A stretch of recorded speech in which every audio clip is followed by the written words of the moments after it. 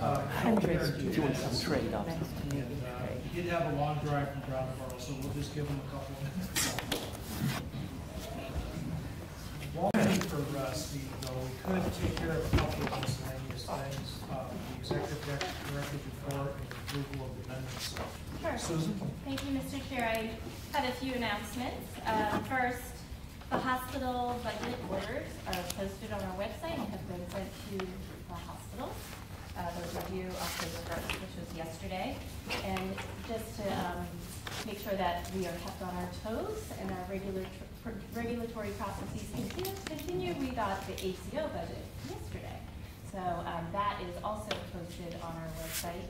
I want to announce that we have an open public comment period for the ACO budget. It started yesterday and it will continue until November 11th.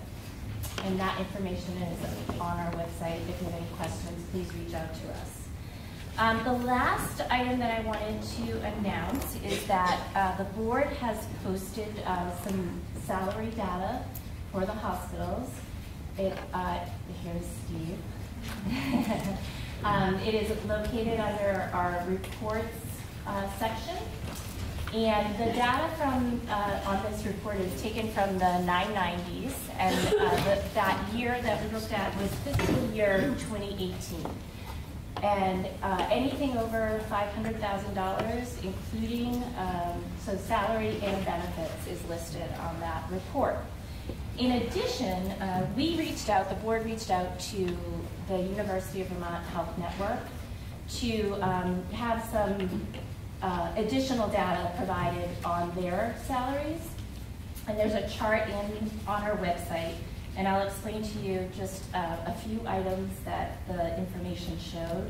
So we asked from UVMHN to provide their executive compensation, and they had an executive or an external compensation consultant which compared their compensation to 30 other similar-sized institutions, and they found a few things. First, that executive total direct compensation as a percent of net revenue was 0.88%, and this is at the 35th percentile in hospital comparison group.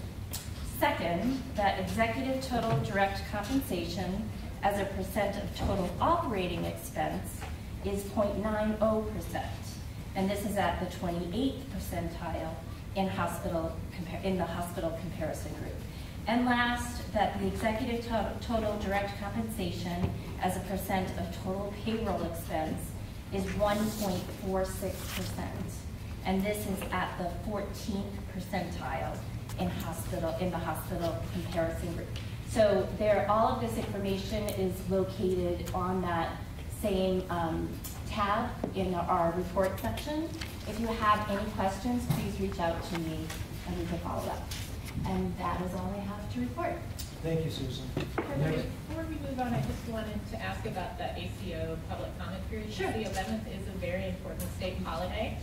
Yes, it is. In addition to being Veterans Day, it's my birthday. So, but the state offices are closed, I think. So would we make the public comment period the next day? That is is it closed for your birthday or the Well, state it's holiday? closed for my birthday for sure. But Yes, we can amend that to November 12th. thank you. Yes, thank you. Make sure we could accept it. Yes, we will do that. Thank you very much. Okay, the next item are the minutes of Wednesday, September 25th. Is there a motion? So moved. It's been moved to approve the minutes of Wednesday, September 25th. Without any additions, deletions, or corrections, is there any further discussion? If not, all those in favor signify by saying aye. Aye. Any opposed? Super. I'll abstain, just for the record, since I was not here. Thank you, Rob. So now we're going to move right into the afternoon's business, and this is the third discussion we've had in the last couple of years here at the board on workforce. Of course, the discussions happen wherever we go, and we just got through the hospital budget season, and it was pretty clear that there continues to be a real need to address the workforce shortages that we're seeing in healthcare in Vermont. And unfortunately, it's not just nurses, and it's not just docs, but it's across the whole spectrum, including techs and everybody else. And this afternoon, we've assembled 8 really phenomenal people to discuss this topic, and the main thing is just to keep the discussion going. And really, we could have a couple days worth of discussion and probably still not address everything that's happened. I see Deb is in the audience. I think that is the one-day dedicated specially to workforce that she held at Castleton College a year ago was very, very helpful. And it helped us to really learn so many of the barriers that people see to trying to overcome the problem that we have in the state of Vermont. And we heard everything from, when it comes to nurses, for example, classes not being offered at times where a working parent could actually take the classes. We heard from educators that precepting was a problem, and that's why we're happy that Gabe's here today, because what we learned is that even though organizations like visiting nurse organizations around the state were open to taking students, they didn't really qualify because you have to have a master's level nurse that is overseeing the students. And so each of the programs that was at that discussion in Castleton talked about the ability to add additional students if they only had that precepting in place out in the real world. And so we see that as a barrier. There's been some excellent work done by the Business Roundtable through the Talent Pipeline. Mary Ann Shahan really went out and surveyed organizations to try to determine what the actual shortage is in the short term over the next couple of years for nurses. They came back at 3,900 in the next 2 years, and that's not surveying all the small nursing homes in the state. So we know it's a greater problem than even 3,900. Trey's on the panel, and we hear repeatedly from Tom D. At hospital presentations and others, the average age of the physician workforce there, and what's going to happen in 5 years when everybody's at retirement age. So these are the issues that we've been dealing with, and so we thought it was really important to keep this discussion going and really try to get some key players to learn about some of the things that are already happening in the field, and just discuss what might be able to happen to try to help Vermont as we deal with this workforce shortage. And I know that it doesn't matter what industry you talk to in Vermont, they talk about a workforce shortage, and whether it's manufacturing, construction, you name it. I would just say that it's not selfish. I'm saying that healthcare should be as one of the main priorities, and that's because we're going to pay for it in one of 2 ways. Either we're not going to, we as Vermonters, when I say we, I'm talking about the collective we aren't going to have access to the right care. We're going to have to wait for that care, and we're going to pay for the care because, as Steve I'm sure will tell us, hospitals can't turn somebody away. They have to serve that individual that walks in the door, and to do that, they're forced to hire travelers and locums, and that cost is 200% to 300% of what it would cost to have an actual Vermonter in that position. And it's not just a cost factor, because we often hear that if you have a traveling nurse, they're not as familiar with the equipment in that hospital.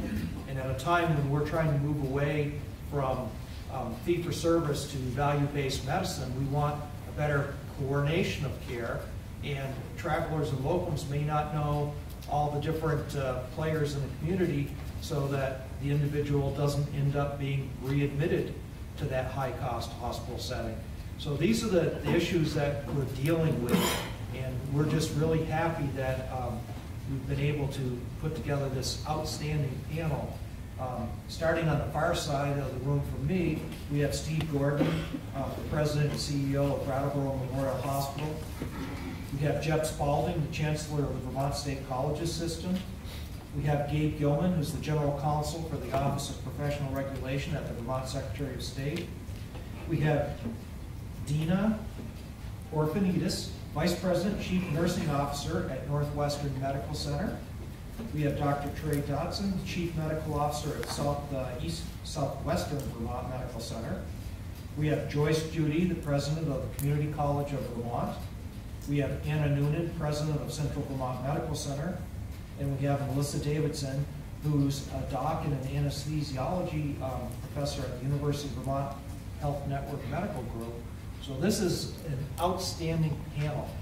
And the way we thought we would open this off is just to throw out a couple of questions and allow each of the presenters to really introduce themselves, talk about something that they may be working on in their respective entities, and basically just start the conversation from there.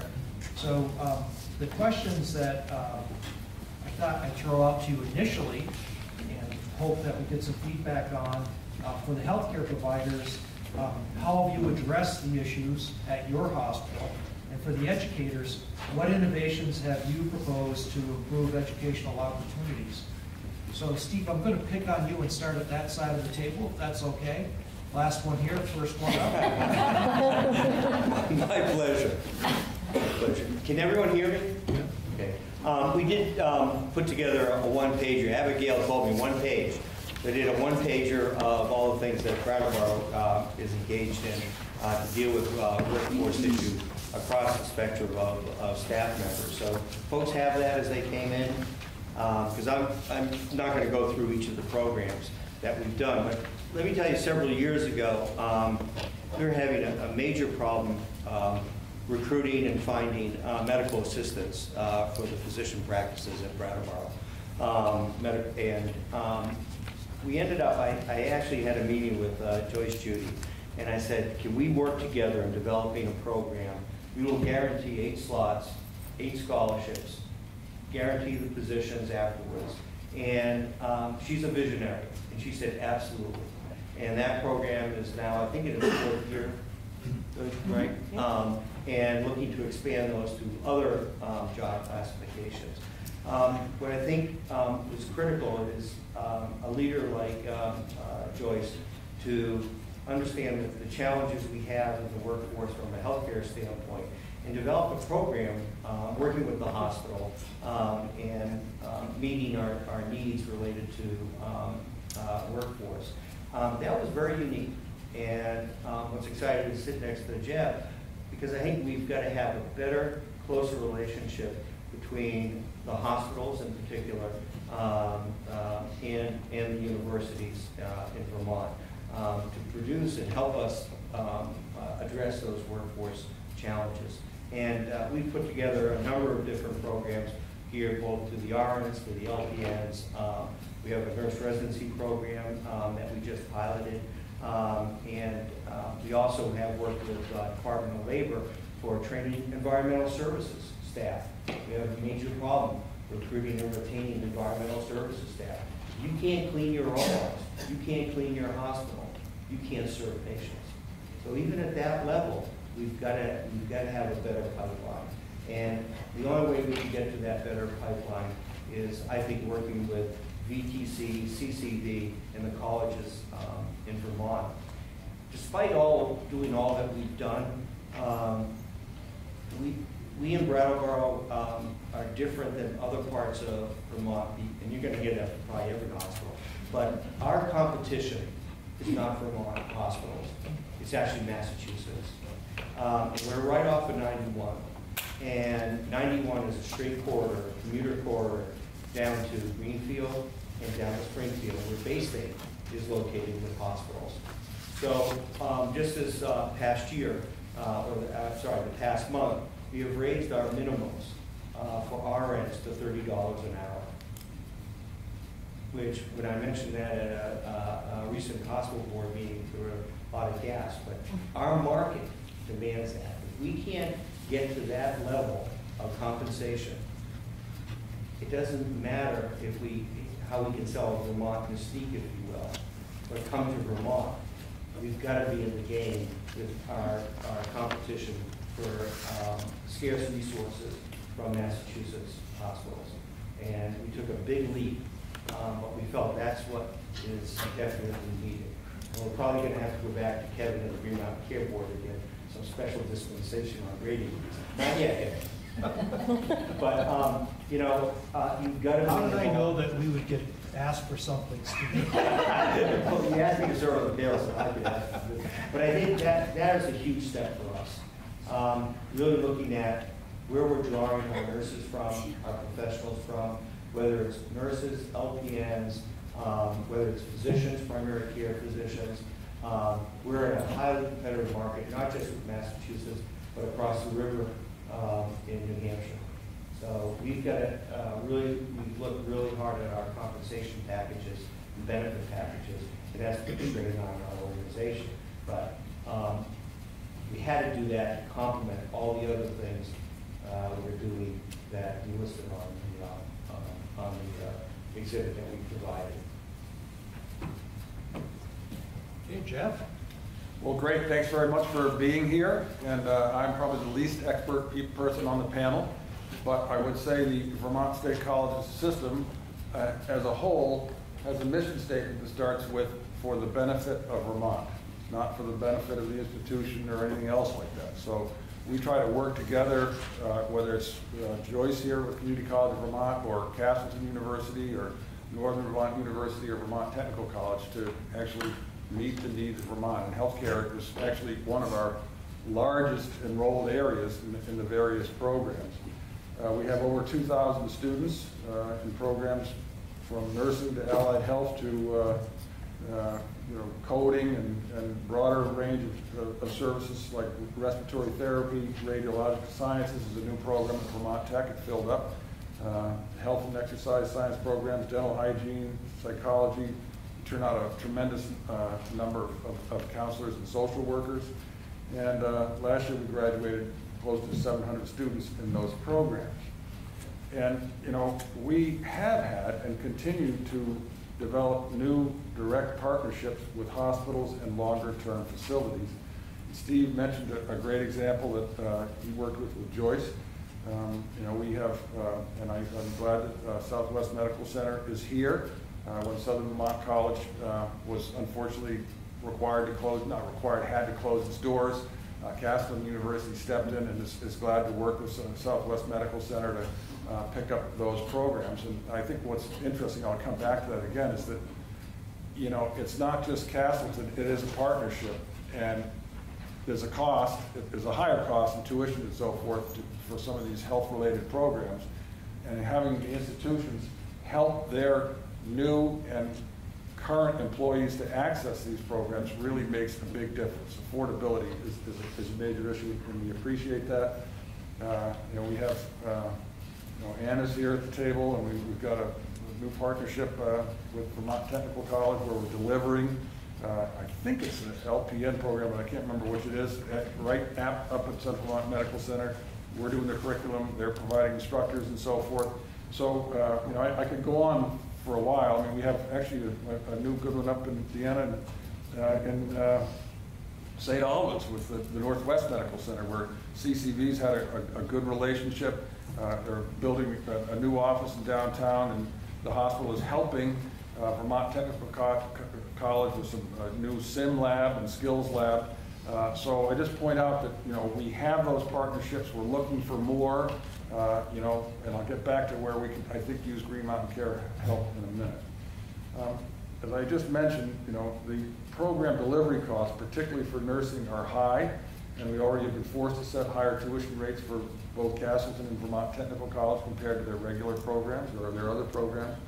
And just simply saying, to the extent the institutions out there can help their future and current employees with those tuition costs, will really, I think, make it more possible for people to enter the workforce. You know, there's some here and now stuff, and I'm glad Gabe's here. You know, there's been pointed out some need for hopefully some flexibility with clinical instructors. I'm not an expert in these, but these are actually people that are actually hired by the institutions that are doing the nursing, not the hospitals themselves. They're preceptors and instructors, and when we hire them, under the current requirements, many, if not all of them, the clinical instructors need to have a master's degree. And that compounds the ability of us to be able to afford to pay these folks, because they make more in their field of actual nursing, like, as opposed to the clinical instructors, and most of them these folks are part-time. So if there is a way that OPR can work with the Board of Nursing to, make sure that if there are experienced BSNs in there, that they can serve as a clinical instructor, that would remove one of the sort of here and now practical barriers that our nursing people tell me we currently have. Within our own system and the confines of collective bargaining agreements, which we have, in the state college system, we actually have, people would be surprised, 6 collective bargaining agreements. We basically have been in a process where basically everybody gets paid the same faculty. And in our new contract that we hope to have signed, sealed, and delivered before the end of October, we negotiated a differential pay increase specifically for our nursing faculty, and it still probably won't be as much as they might earn elsewhere, but it's an attempt to try to help us be able to get more of our faculty members that want to help us provide programs on campus and in the field. So, affordability is a barrier, that. I want to just mention what I consider to be the big one for us. And, given the pressures our system already has, and I don't need to use this as a stump speech on that, it's a challenge for us to cover the upfront cost to bring programs onto line. Like some of you will know, just as a sideline one, the legislature, Kevin, probably back many years ago, passed a legislation that set up a dental therapy program. And Vermont Tech has been trying to get that off the ground for several years with no money. In those programs, you have to have a program director, you got to go through accreditation, you got to recruit students and do all that before, develop the curriculum, all that before anybody ever comes. And they don't have the money to do it. So I'm just pointing that as an example. Castleton is looking at a couple of new programs. And Jeff, can I interrupt there Sure. just to ask a question of you? When you're starting a new program like that, and of course you know that there will be an ask at some point from us, and that I've communicated this to you already, I really believe that Vermont needs to have a physician's assistance program. When you start a new program like the dental therapist, or if you were to consider a physician's assistance program, is that outside of the contract, and can you start with differentials, or does the contract require you to pay the same to somebody that would be teaching a primary care provider as something else? It's pretty much within the confines of the contract. Now, there's some positions, administrative, higher level management positions, that are not covered by contract. So, but when you start getting into faculty and things like that, you're pretty much in there. But it's just that and it's not that much money either, but it costs money. I mean, I'm told right now that there's a high need for a different program, Masters in Social Work, which we work in all kinds of facilities out there. There isn't a program in the state of Vermont. But the requirements to get that up and going are fairly significant. Castleton right now is in the process of early stages of standing up it's not a physical therapist, but there are two of them. One's a physical therapy assistant and an OTA, occupational therapy assistant. They're doing it because it's been an identified need in the Rutland region. But they got to get a program director, stand it up, and it's going to take them a long time to do it. So my main point, if I could, is that where we could use help from the Green Mountain Care Board and industry leaders, the talent pipeline, is helping us identify the future high demand where workforce is likely to be scarce areas, like 3 to 5 years down the road. Not so much today and yesterday and tomorrow, because it takes us a while. If we could just sort of be clear, this is what is coming, and if there's a way to provide some additional help once we agree, look, you're the right people to do it. Obviously, we're not going to be providing pediatricians and things that the University of Vermont does. The ones that we can do If we get agreement on what they are, if there's some way to provide through this industry-wide area some startup funds that we all agree makes sense with a plan that makes sense to people, we could really appreciate that. Thank you. Fair enough. Gabe? Thank you. And thank you for having me. It's just a privilege to be here with people who are thinking about the interplay between these systems. I toil away in a fairly obscure agency, and we think we've learned a lot, and we think we have a lot to learn, and forums like this are incredibly important to doing that. So OPR is Vermont's umbrella professional credentialing and licensing agency. We have responsibility for the licensure and credentialing and practice rules pertaining to almost every health science provider in the state who is not a medical doctor or a physician assistant, a podiatrist, or an anesthesia assistant. Nearly every other category of health science provider, from acupuncturists to X-ray technicians, is licensed out of the Office of Professional Regulation. OPR is not a passive home to our regulatory boards. More than 3/4 of our programs are not board governed. They're governed directly by the Director of Professional Regulation, an appointee of the Secretary of State. We quite like that model because it's very nimble. We don't have to wait for a quorum to get together every month in order to move important items, and it is no less transparent. It may be more so. We are also home, though, to our established health science boards, the Board of Dentistry, the Board of Osteopathic Physicians and Surgeons, psychologists, and many others. So our functions involve dictating who is credentialed and eligible to work lawfully in regulated fields, as well as setting standards in those fields. And we do that not based on our own intuition, but based on some really excellent legislative guidance that exists in Chapter 57 of Title 26, a chapter I'm confident that no one in this room has read. Maybe I can provoke you to do that, but it's a brilliant piece of legislation that came out of the late 70s and laid out for the state of Vermont, to all of our benefit, a really clear, legislatively endorsed statutory policy on what is occupational and professional licensing for. And the reason that was done is that gratuitous occupational and professional licensing can be enormously damaging to labor market fluidity, to the ability of people to do what they want with the talents that they have, and for the ability of people such as our hospitals who want to hire talented people to do that. It is a tool that is used when appropriate, but it has significant downsides. And one of our jobs as an umbrella agency is to remind people of those downsides, to police the kind of escalator of regulatory requirements that will come out of just putting a group of professionals in a room and saying, you know, you're here, it's the second Tuesday of the month, what new rules can you imagine?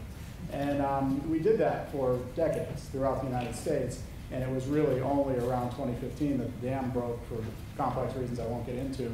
And through the leadership of the Secretary of State, Deputy Secretary, and Director in Vermont, we've really tried to harness ourselves to an important national movement that, which is also bipartisan in nature, a very interesting coalition of folks who are on the left and concerned about social mobility and opportunity, on the right who are concerned about economic opportunity and restricting the size and scope of government. And wherever you come from on that spectrum, you come to the same conclusion, which is that what we have been doing in licensing since the Second World War is not working for the modern economy. To that end, we have specific programs going on aimed at implementing the policies in Chapter 57 and adjusting them to the circumstance we find ourselves in. These are varied. I have 10 reports this summer. I printed my little list. I called them my summer reports, and every time I do that now, people remind me it's not the summer and I'm panicked. But those could not relate more directly to what we're here talking about. One of the reports is a supplement to a report on the costs and benefits of entering the Nurse Licensure Compact. This is an interstate agreement entered into by various legislatures that would allow someone holding a compact license to walk into 30-plus member states. Among them are neighbors Maine and New Hampshire. And very significant consequences for the ability of hospitals to hire credentialed people. Also countervailing consequences, the chairman is talking about travelers.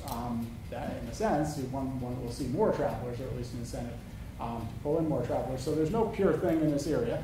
But in general, as a principle, permitting a fluid labor market where talented people can go where they want, when they want, and be hired by who wants to hire them, results in better marketplace matching, more efficiency, and happier people.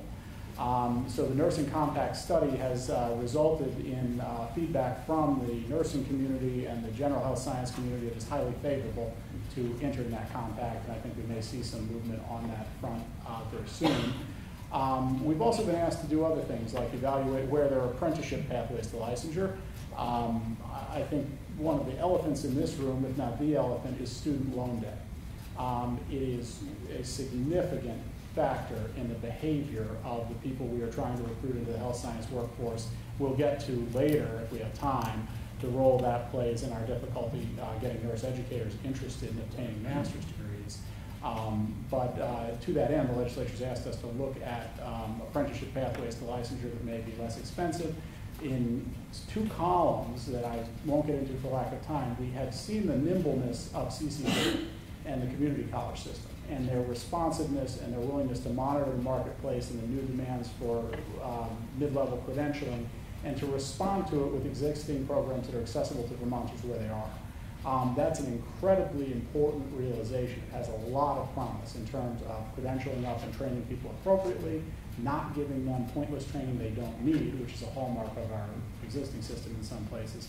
And so CCV has a very important role here and already has been a critical partner to OPR in some of its efforts. We have a study of pharmacist scope of practice. The legislature is quite aware that it is in everyone's interest to allow people who have very expensive and technical graduate training to use that training in the marketplace to the best of their ability. And I think pharmacists are among the health science professionals who may be most underused, their talent misallocated. So we are looking at the role of pharmacy technicians in the dispensing process, whether liberalizing that role under supervision of a pharmacist may lead to efficiencies. And we're also looking at whether pharmacists should be able to explore broader clinical avenues up to and including independent prescribing. Look for that to be controversial, but it's a very important conversation to have. We're looking at similarly at the scope of practice of optometrists to ask whether optometrists should be able to perform certain tasks and thereby to free ophthalmologists and others with more technical equipment to do other tasks. And then finally, the one that everybody has talked about so far, nurse educator workforce development and the requirements pertaining to who may teach our aspiring nurses. I can get into that in greater detail, and I will have to get into that because we have a report to write on that subject. A very interesting topic. In the area of nurse education, we historically have found ourselves in a funny place because the nurses, the RNs at the inception of the profession and continuing for decades after, were trained by hospitals. And so state boards of nursing were charged with regulating the manner in which those professionals are trained. Now they're trained in colleges and universities, and they're college and university accreditors as well. And the two have kind of moved in parallel, neither giving any ground and sometimes sometimes one repeating the functions of another.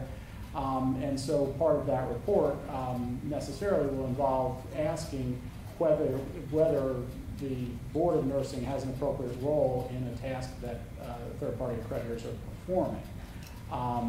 So there's a lot to be done there. I should point out that the existing requirement for nurse educators is that they be enrolled in, matriculated in even one credit of a master's program. They needn't actually hold that degree. But that again gets to what I was talking about, which is the simple behavioral deterrent. The idea of taking somebody who's just getting ahead on his student loans and saying, how do you feel about a master's degree? Not good, is how he feels. So, that's a tough hurdle to overcome. And so we've got a lot of exciting developments, important developments, exciting developments, and we're really trying to engage our boards in thinking not just about what should the rules be, how do we build the optimal professional, but how do we balance access with quality? How do we make sure we're setting a floor and not a ceiling? How do we make sure we are getting credentials in the hands of qualified people as soon as we reasonably can without undue red tape and letting the marketplace do the rest? So that's what we're up to, and I'm probably over time. It's okay. It's fascinating information, so thank you, Kate. Dina? Yes, thank you for allowing me to participate in this really important discussion. Some of the statistics I'd just like to share just to kind of frame where we're going and where I think we need to go in terms of the profession of nursing and being able to support the care of our Vermonters. We can appreciate that there is going to be 1 million nurses needed across the nation by 2024. And I heard a statistic that here in Vermont, we're going to be required to have 3,900 qualified nurses to take care of our patients. Also, a known fact is there are 56,000 qualified nursing students that are turned away and not able to be placed in programs because of this faculty requirement.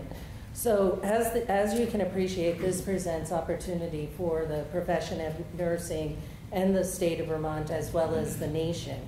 So when I think about this, I was fortunate to come to Northwestern Medical Center with a vision that was created by some folks around this table and Jill Berry Bowen as a CEO in identifying a partnership for those nurses in Franklin County to be able to really reinvigorate that academic and provide an economic drive in bringing a school of nursing to Franklin County at St. Albans. So I'm very proud to report that we'll be opening and enrolling our first class in September 2020. We'll have joint faculty placement. NMC will sponsor and support up to 10 nursing scholarships for tuition reimbursement on the over a period of time repayment of those loans. In addition, we'll be sharing that space with Vermont Technical College in regards to skills lab and simulation lab in regards to a joint place for training both on the academic side as well as the hospital side. So it's a wonderful opportunity for students' learning environment, and how can we then really enculturate them into an environment where there's a mentorship and a support through lifestyle medicine, education and training. So really thinking a little bit differently, although this practice has been placed along other organizations or communities within the country. The other things that I would like to capture is that I think it's extremely important in regards to what I call an Aspire Nurse Residency Program, bringing those nursing students into organizations, finding that they have the right academic preparation as well as onboarding to the profession of nursing. As we appreciate, healthcare for all of our disciplines is quite challenging in relation to workplace violence. And I think that's something that we seriously, as healthcare community, need to think about in regards to making this an attractive career for those young people entering the fields. I know for myself, I'm 30 years, I've been a registered nurse in multiple roles and extremely proud and grateful for that opportunity. But how do we engage our young youth in that this is a profession, healthcare, that we benefit from and what it can provide for lifestyle and the commitment to our community and a public service. One other additional piece of information that most folks here around the table, and I suspect you'll hear more of, is really allowing for tuition reimbursement. I agree with that the student loan debt and the commitment that it's continuous learning.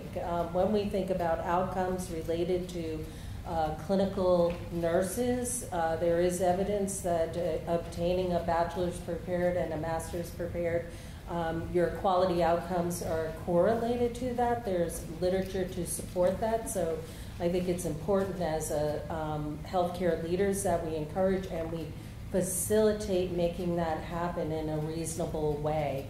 I'm fortunate to work with an organization at Northwestern that is very competitive in regards to that tuition reimbursement. But more as a community of Vermonters, how we can think about that. Maybe some of the same or a little bit differently, I think, is one of the key things in regards to next steps in that area. Also, I just am grateful to hear that I think it's really important to consider that compact. That compact license really gives flexibility for nurses to enter the state of Vermont and not have barriers relating to licensure.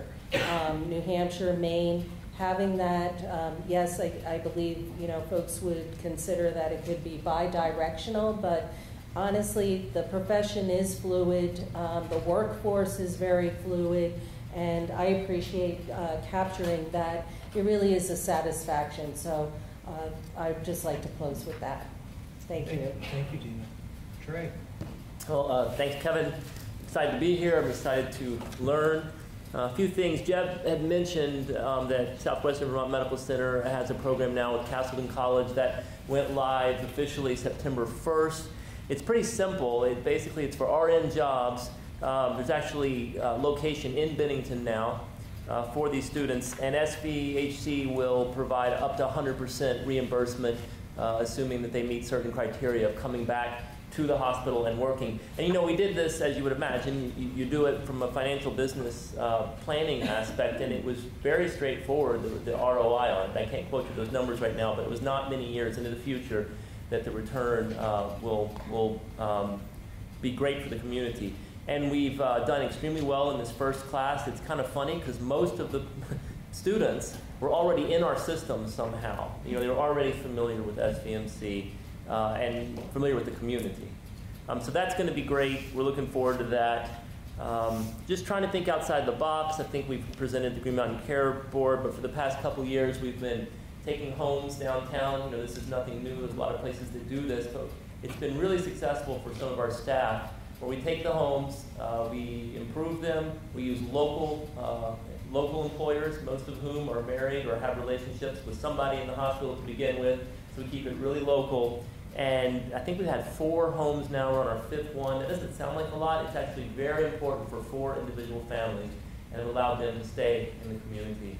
And so I'm very excited about that one.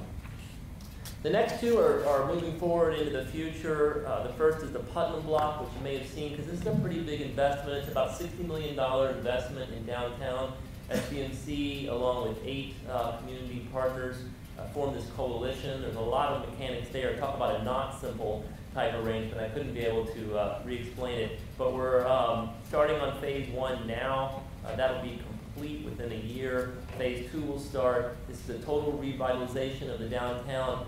And one main aspect, besides trying to get people to come visit, is actually to get people to come live there. So in the first phase, I believe there's like 30 apartments, and then after that there's another 60. These are nice places that families can live in and live downtown. So that should be very productive for developing our workforce. And then a much bigger one that's early, but I hope in 5 years we'll be really moving forward, and that is we are developing a family medicine residency program in Bennington at SVMC. We're partnering with Dartmouth-Hitchcock. It's a little complicated because Dartmouth can't do a family medicine residency, but they can certainly partner with us. We haven't gotten through all the hurdles, but we have done all the background items that make us believe we can do it both financially as well as regulatory. So that's likely in a 2022, 2023 will be the first class, and it will be 4 residents per year. That's 12 new people over a 3-year period, new family medicine physicians that hopefully will stay in Vermont. And it's shown that about 65% in primary care physicians will stay in the state that they trained in. So whether that translates exactly, just even a few, I'll be very happy. I know Kat back there, Dr. McGraw, would be very happy if we can keep some of these physicians here. And then we're also doing a lot with telemedicine, as are many hospitals. I look at it a little differently than what you may be thinking. You may be thinking about that's access for community members to not have to travel to see specialists. Absolutely, that's the whole point. But there's other main points. We can't keep a solid ICU nurse in our ICU, especially one that hasn't had that much experience, when they're getting offers to go elsewhere and gain a lot more experience. Here, we can keep patients now, because we have our ICU going with critical care physicians and critical care nurses. And that's actually attracted new hires for us, both as hospitalists and as well as critical care nurses, because they see, oh, I can stay in a rural community, get all the benefits of being in Vermont, and yet practice at a high level and continue my education. That's pretty exciting. As far as things that I'd like to somehow talk about, the way that we can all work together, this is a little anecdotal, but having now recruited for many years, where I see the most success is when I'm able to recruit people that want to be here, not for all of the financial reasons. Now, they have huge debt, so that's something to focus on.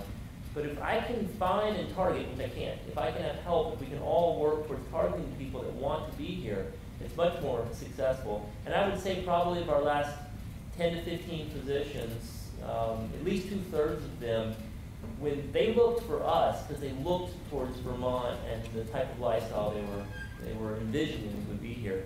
And it's hard to piece that out when you go out and just recruit in your normal fashion. And you certainly don't do well when you pretend to be a place that you're not. So I'll end on that. Thank you, Trey. Joyce? Great. Well, thank you for the opportunity to talk a little bit about CCD, and thank you for previous references from Abe and Steve. You'll have to remember that visionary quote. There you go. I know. Thanks, Steve. Just a quick sort of thumbnail sketch of the Community College of Vermont. We think of Vermont as our campus. We have 12 locations strategically placed around the state of Vermont. And we serve about 5,000 students who walk through our door and enroll in our programs.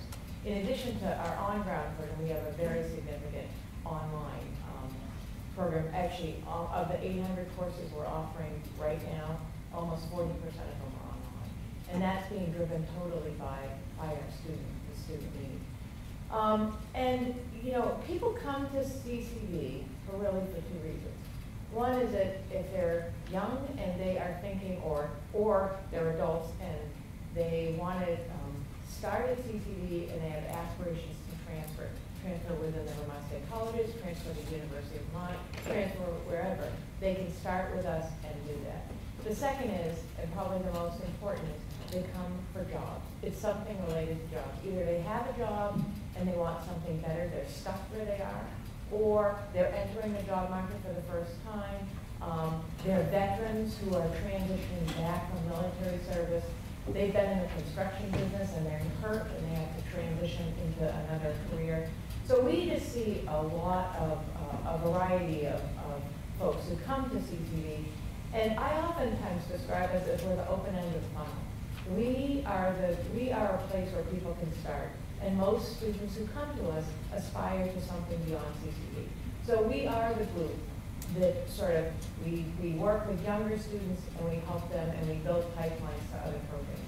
I'll give you an example. More than 70% every year of the students who graduate in nursing from Vermont Tech have started at CCD.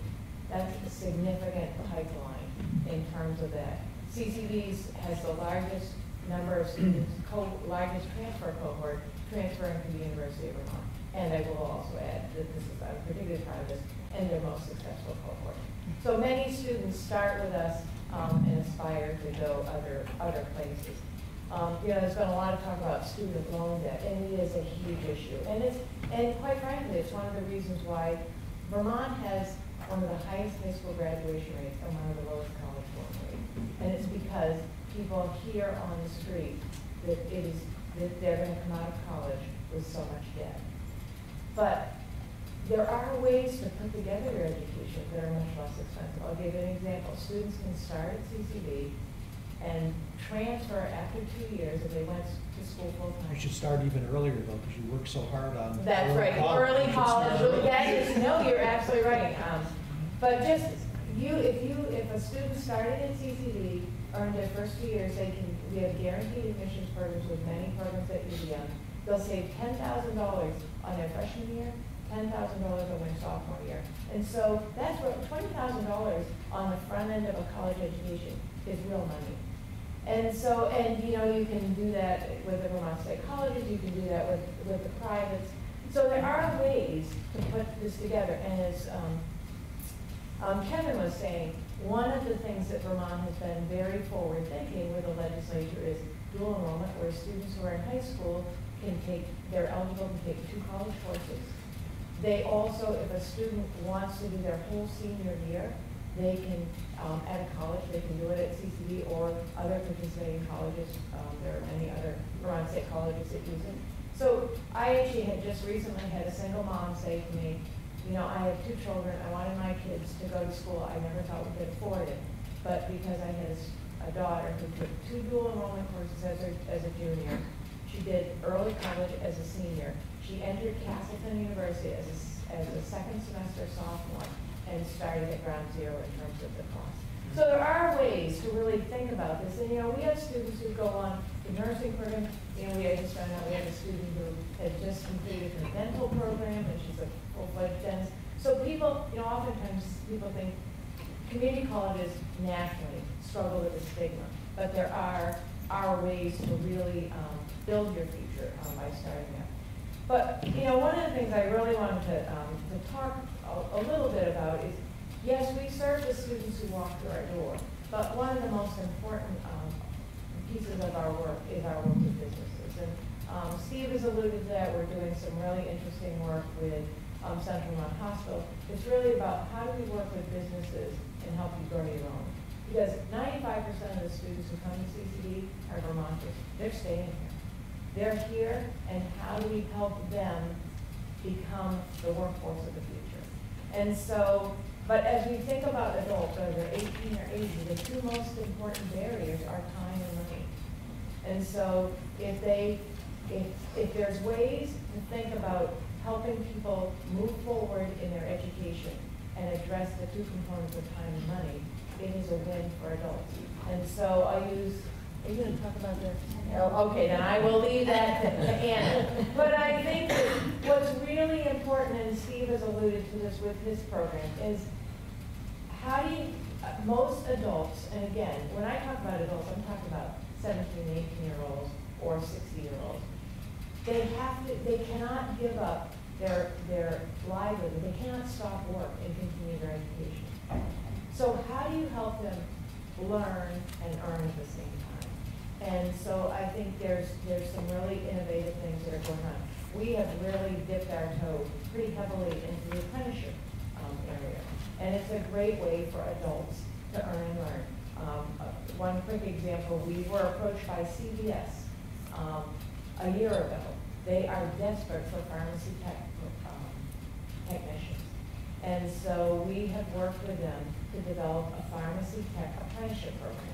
And so we just enrolled our first class. We had 14 students. That was all we could handle this fall. And we have several pharmacies, CVS, Shaw's, a number of them throughout the state who are sponsoring pharmacy techs, so they are working and they're taking courses at the same time. And so in the end, they will be eligible for much more pay, and they'll be able to, they'll be such an asset to the local pharmacists. So I think what I see is I think there's tremendous potential, but we do struggle with time and money in Vermont. And I'll just finish with, you know, we do have a problem in Vermont.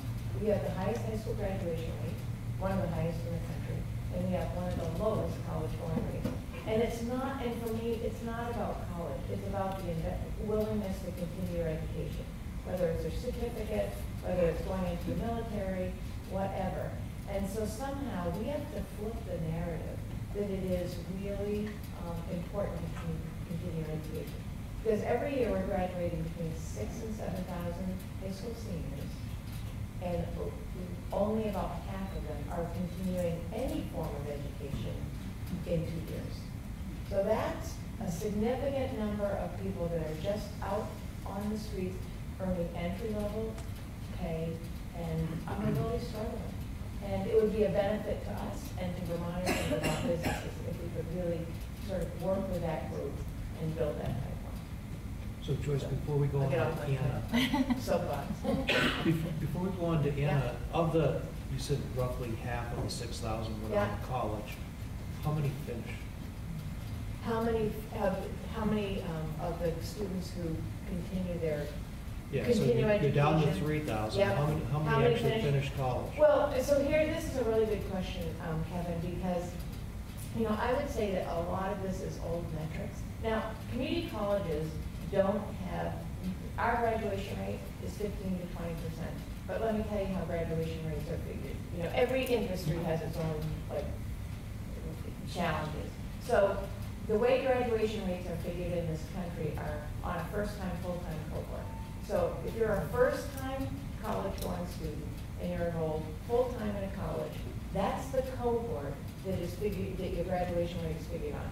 So 1,000 new students started CCD this fall, and of that, about 85 of them were first-time full-time. So our graduation rate for 3 years is figured on that 85 students out of 1,000 who really did start with us.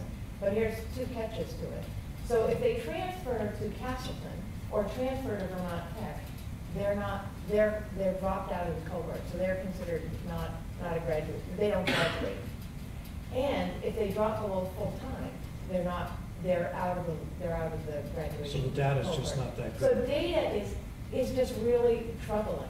And I will also say that I think one of the things that we have to sort of think about is how are young folks accessing education today. Yes, there's always going to be the top 20% who are going to enroll in the Middleburys and Dartmouths and Harvards, and that's really important.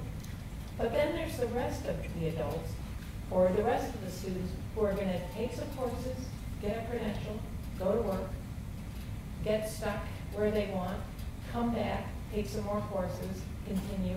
You know, this straight line trajectory that I will say that my generation was used to is just not the way that a lot of our students are accessing education. So graduation rates for me are a challenge, because what do we mean by that? You know, if a student takes 7 years to get their associate degree at CCD because they stopped and started, that's a success. But they're not even in the realm of counting. So. Anna? Well, Dan, thank you. It's wonderful to be part of this panel.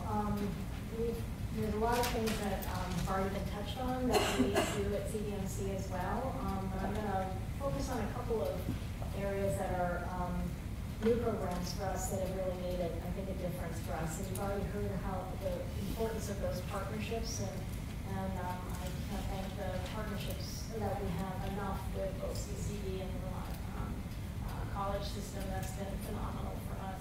So I'm just going to step us back. We probably all know these stats, but June of 19, the latest statistics from the U.S. Bureau of Statistics is that Vermont's unemployment rate is at 2.1%. I think that's the lowest on record. And we certainly feel that every day when we're recruiting staff into our organization. High level of competition for all positions. You heard about the RN position challenges. You're going to hear and have heard about the physician and provider challenges. But the entry-level position challenges are also pretty intense. So it's very difficult for us to recruit into our entry-level direct care providers, those being LNAs, licensed nurse aides, CCAs, clinical care assistants, and then an area that nursing has moved away from, but we're moving back in, is the notion of the LPN, a licensed practical nurse. And they have a definite role, particularly in the skilled nursing facility arena. We have a 153-bed licensed skilled nursing facility. It's very, very challenging to staff in that some of our most vulnerable populations, those being our elders. So we've done all the traditional stuff that you probably know most healthcare organizations do. The job fairs, the sign-on bonuses, relocation fees, we cover those things. Tuition reimbursement, all of those things are just part of the portfolio now. We have to do those things. We have to stay competitive. And our market is really the New England market. The national market is actually a lower base if you go across the nation. So we are recruiting, as my other colleagues have mentioned, more regionally, and those salaries are high, so we have to stay competitive if we want to bring those individuals into our organization in Central Vermont.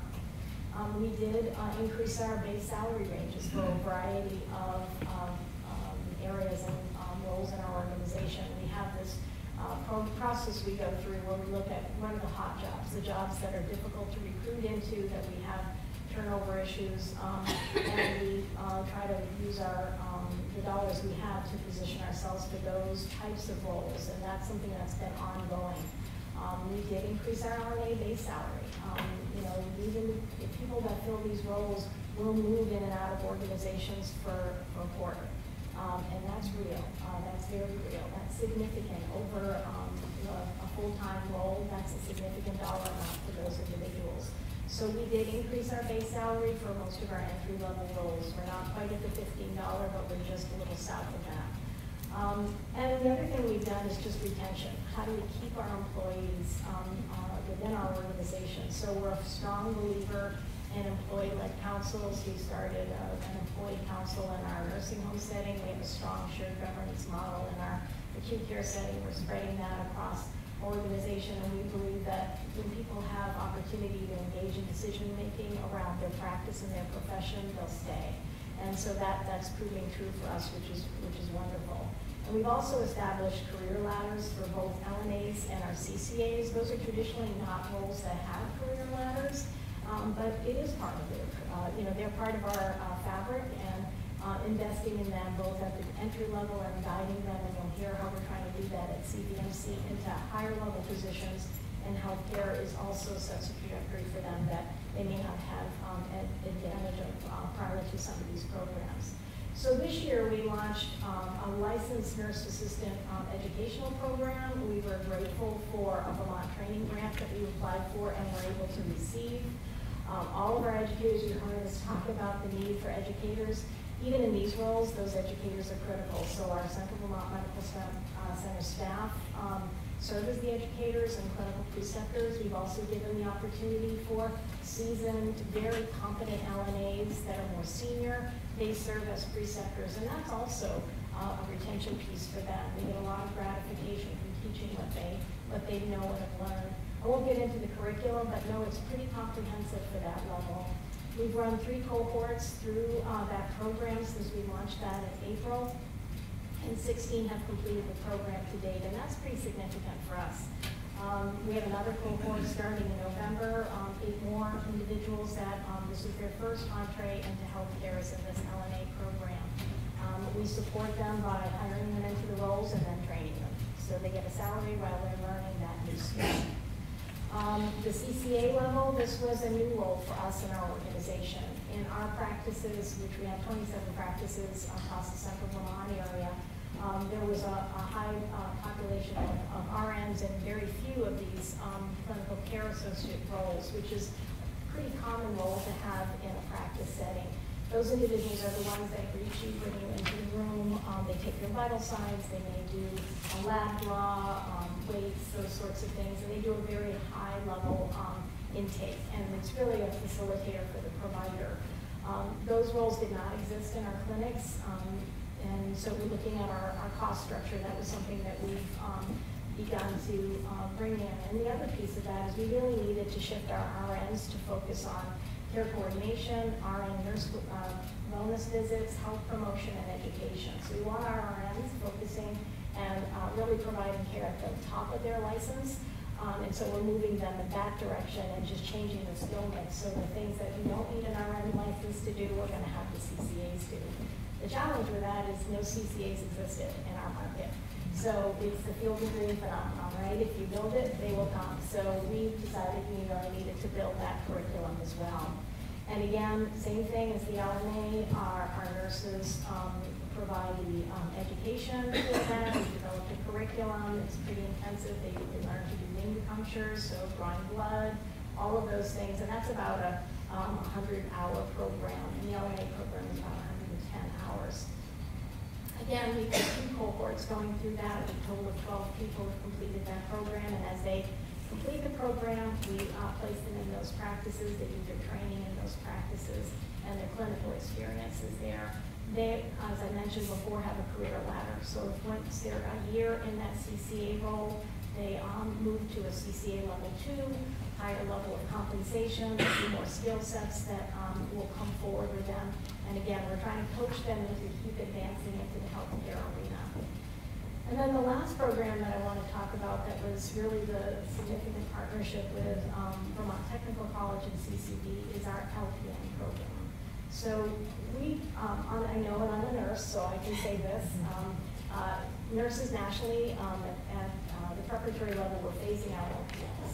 We really felt as a profession that entry level for nursing should be at a baccalaureate level. And I'm a strong believer in that. I'm also a realist. And so there's a role for LPNs, and there's particularly a role for LPNs in the skilled nursing facility arena. And we simply cannot find them. And so with a partnership with VTC and CCD, we've created that curriculum and that program. That launched, we kicked that program off August 1st. We have 18 individuals going through that program. We developed the prerequisite course. We'll work with CCD in the way that you heard Joyce mention. So they've done their prerequisites. There were a few that didn't meet those prerequisites. Some of them did a preliminary, and I forget what the label of it is, but it's just to see what the competency level, because for some people, they haven't been doing any education for a number of years. This is totally new for them. So it's just a way of establishing where their competency is, and they test out of that. CCD provides that. That's phenomenal. And then from there, they're doing their prerequisites. But the kicker is they're doing their prerequisites at CVMC. They're doing them on site. Before we launched this program, we did a series of focus groups, and we asked folks in our organization, if we provided this, would you participate? And they said, yeah. But the challenge for me to participate is, you've heard it already, cost. I can't afford it. I have to work. I have to pay for my rent and my mortgage if they have one. All the things that one needs to cover with a salary. They can't afford to stop working to do any of these programs. So that support as an employer to pay for them while they're doing that is key. The other thing we heard is even transportation was a challenge. So it's hard to travel to where those classes may be offered. Joyce has addressed that, and others have addressed that through the online curriculum. That's phenomenal.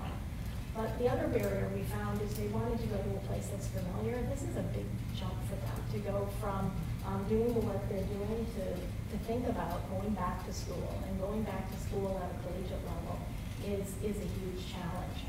So we're offering all the classwork with the exception of the anatomy lab at Southern Vermont Medical Center. All the faculty, we're fortunate. We have a number of master's prepared and doctoral prepared nurses. They are serving as faculty for the program, which is we're just thrilled about. And for those nurses that are serving as faculty, that's a professional piece of growth for them as well. So they may not have had that on their CV in the past. Now they can add that they're a faculty member as well as had that experience formally. So that program launched. Most are completing their prereqs, and then in a year from now, they will formally start that LPN program. Again, all of that curriculum is offered on site, and they'll be mentored by our master's and doctoral prepared nurses. The one comment that actually Joyce mentioned is to me, is we don't have the access to this data. That 60% of the individuals going through that LPN program, they will be the first ones in their family to have a college education. And it speaks to what Joyce was talking about. And if we can provide them the scaffolding, and they're being mentored through this program, so not only are they doing the academic piece and the clinical piece, but they're also being supported as part of our team. And I also want to just give a shout out to Green Mountain United, where we brought in Working Bridges, one of their programs, into our organization, and they provide scaffolding, and I know others do this in the state as well, around financial literacy. They help our staff with their income taxes, those kind of things. And we've actually offered Working Bridges to this cohort, both at the LNA, the CCA, and this LPN program, to just give them the other supports that they need. It's hard to go from doing what you do every day to thinking about, I'm going to go and take classes and start learning, and you may not have ever done that, or you may be the first one in your family that is doing that at the collegiate level, and that's a stretch. So giving them that support and that guidance is also helpful. And as far as what you all can do to support us, I'm going to tell you those seed grants for us were hugely helpful. You've heard about loan forgiveness. I think that's critical. The burden when people leave those programs is very, very high. And I think as employers, we have to really keep exploring those innovative partnerships with some of the folks at this table, and we're grateful for those. We're going to continue to advance those. We have to think differently about how we have people enter into healthcare. And for us, it starts with, you know, do you want to enter at an LNA level or a CCA level, and then from there maybe go to an LPN? That stepwise approach for some is much more achievable than thinking I'm going to go 4 years to do beyond some of the other programs in the state. So I'll just pause there. Thank you, Anna. Melissa. Thank you for having me. As said, my name is Melissa Davidson. I'm actually here not as an anesthesiologist today, but I'm actually here representing graduate medical education. My title up at UVM Medical Center is the Designated Institutional Official, the DIO, of all the residency programs for University of Vermont Medical Center, which is called the sponsoring institution for all the residency programs. And that designation is, according to the Accreditation Council for Graduate Medical Education, the ACGME, which is our accrediting body. All told, we have 42 residency and fellowship training programs. And of those, 17 are core residency programs and 25 are fellowship programs. Oh, maybe I'll just make a little disclaimer here. I do represent the University of Vermont Medical Center, but I do have just enough knowledge to be dangerous of our undergraduate programs at UVM, the Larner College of Medicine. So because some of the initiatives that are going on actually is in partnership with the University of Vermont Medical Center. So I just want to say that outright. In terms of our 42 programs, 17 are core programs, which means that these are the programs that the medical students immediately leaving medical school will go into that program, which will give them primary certification. Then there are 25 programs that are subspecialty programs. Once they finish the core program, they can do further training. So an internal medicine resident might choose to be a cardiologist and go into one of those programs. While that seems like an imbalance between our core programs and the subspecialty, you have to keep in mind that the 17 core residency programs account for 80% of the residents, okay? So we have 275 residents in our 17 training programs and 63 fellows in our 25 subspecialty training programs.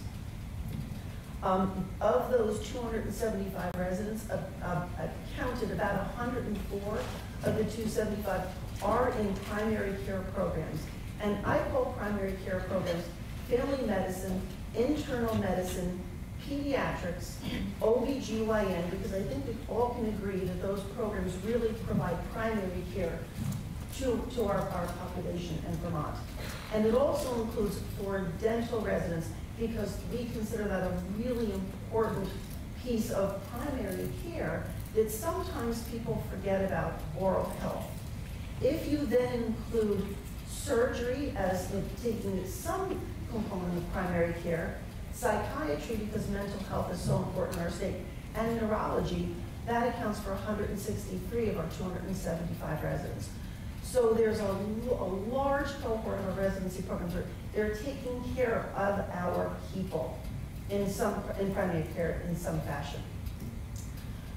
In terms of how do our residents do when they leave here, about 25% of our residents and fellows stay in the state of Vermont, which doesn't sound like a large number, but it is a large number in terms of total numbers that really stay here. We don't have a great understanding of why they're staying here. We're really trying to get that information, but they are staying in Vermont. And a lot of them are staying in primary care. 49% of all of our graduates are in primary care, and 65% of our graduates are in primary care, if you account for those other few specialties, surgery, neurology, and psychiatry. We would like to get better numbers about why they're staying and why they're not staying.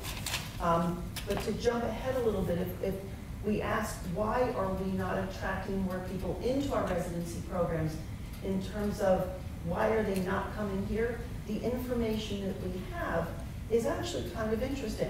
The number one reason why residents or medical students are choosing not to come to a Vermont program, the number one reason is that there's no job for their spouses and partners who are professionals. So that's the number one reason. Other reasons that they're not coming here is because of lack of affordable childcare in the state, which nobody's mentioned yet, but I think that's a big driver for why people want to be here and can stay here. And the third one is the lack of diversity. And so we're really trying to address the lack of diversity as well. But it's sort of a self-fulfilling prophecy. In order to get people here to make our state more diverse, they have to feel comfortable being here. And so getting our medical students to want to come to Vermont when there's no, this is one I've heard recently, there's not a good Asian market, and I mean a grocery store. And so those are very important drivers to why those students will or will not come to Vermont. So we're really trying to pay attention to that. In terms of our workforce, we've heard a lot about what the workforce needs are. Well, across the country, they estimate that by 2032, we're going to be in short supply of somewhere between 47 and 122,000 physicians. And that's a wide number because we don't know what's going to happen in terms of nurse practitioners and PAs in that workforce. So it's a huge range, but we know that we are going to be in short supply by 2032. And that accounts for about anywhere from 21 to 55,000 primary care physicians, but it doesn't stop there. 25 to 65,000 specialists, and up to 23,000 surgeons. So we are going to be in short supply, and that's why we're trying to address this today. Across the country, our medical schools are expanding. The bottleneck is still at the graduate medical education level. The residency programs are expanding, but the problem is federal funding for residency programs is stagnant at the 1996 levels, and that's the cap that was set in 1996. So we are expanding without any more federal funding, okay? So we have expanded at the University of Vermont Medical Center since 2010.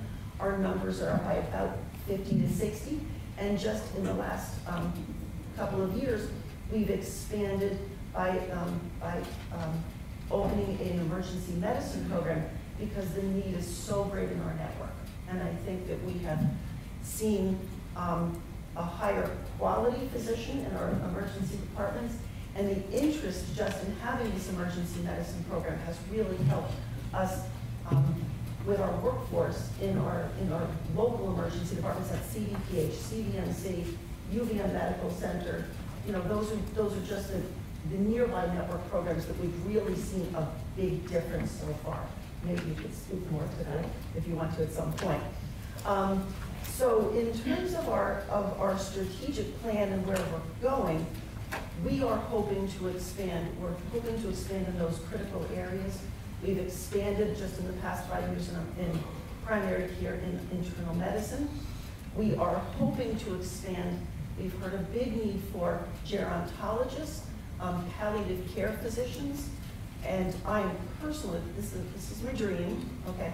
I'm hoping to start conversations about a preventive medicine residency, because that's where we start talking about population health and public policy.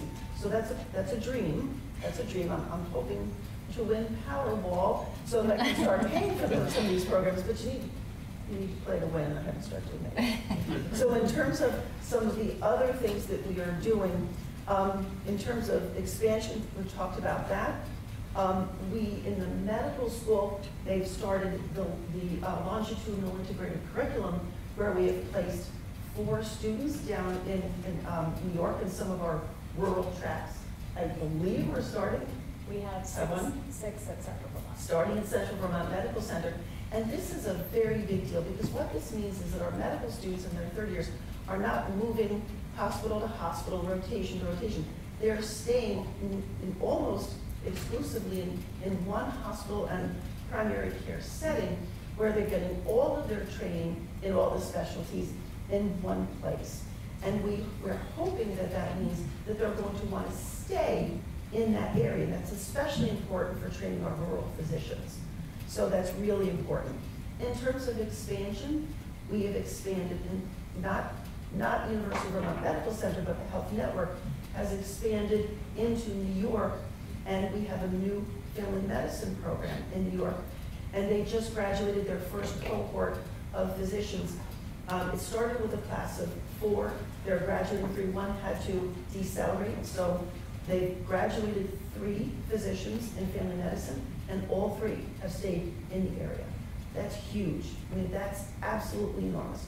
So that's what we're hoping to accomplish with some of these other programs. Some of the other strategic initiatives, this is a University of Vermont Medical Center program. It's our nursing residency program. I don't own it, but the word on the street, and by in the street I mean in the locker room, because I still change every day when I go into the operating room. The word on the street is that it's very, very successful, and it's becoming extremely competitive. And so that's really important in helping our young nurses get the appropriate training that they need so that they stay here. They're not getting some training and then not being unhappy with the training that they've gotten and leaving and going. We want them to stay here. It's really important. And finally, one of our initiatives, and this is in partnership with the University of Vermont Health Network and with the College of Medicine, is trying to think about the academic structure, like an academic office, to better coordinate our learners. We are stepping on top of each other every day because the University of Vermont Medical Center and some of our local hospitals in the network, we are about the only game in town in terms of having the appropriate preceptors and the faculty. And every day, you wonder who these people are. We definitely need better coordination of clinical care so that when we open up a PA program, Kevin, we know where we can place them for the appropriate training so that we're not fighting for the clinical cases. So that's going to be really important, and that's really just at the ground level. Still trying to figure out what that's going to look like. The biggest challenge for us, again, is the funding piece of it. We are looking for, on a national level, to support the new, more funding to support residency training. So there's 2 bills on the floor right now, one in the House and one in the Senate. So what can you do to help us? When those bills come around and we are looking for support, get your Congress people and your senators to support those bills, because that will help us expand our residency programs. And again, you've heard over and over, loan repayment is huge. And our medical students, the average debt for medical students, on average across the country is $196,000. That does not include their undergraduate, $196,000. That's a driver, unfortunately, of the specialties that they're choosing. So they may not be choosing primary care, pediatrics, because the debt that they're holding, especially in 2-physician programs, or 2-physician families, the debt is double, okay? It's not unusual to have our families be indebted for over $400,000 just for their medical school debt. But if you think that's bad, our dental students across the country, their average debt is $267,000, okay? That's huge. So loan repayment programs, that's where we really need to start thinking outside the box and being creative about how we can help our graduates stay in the state of Vermont. Thank you, Melissa. So I'm going to open it up to the board for questions, and I'm going to start with Board Member Robin Wunsch. And the legislature this past year tasked a group called the Rural Health Task Force, which Robin is the leader of delivering a report to them. And I know that one of the things that they've been working on is suggestions on workforce. So I'm going to turn it over to Robin. Thank you. Yes, as Kevin said, the Rural Health Services Task Force is taking a deep dive into workforce issues in this area. And we actually have several of our members in the audience, as well as Steve, who's on the panel. So one of the areas that I'd be interested in is if you had to choose one workforce initiative that you thought that we should promote as a rural health services task force, what would it be? So that's question one. And then my other question to Gabe would be, I'd love to connect with, or we can do this offline, but I'd love to connect more about the studies that you're currently undertaking so that we can understand better kind of where you are and how, we have a report as well due in January. So the question is, what's your number one priority for workforce initiatives that you'd like us to think about? Who would like to start that one?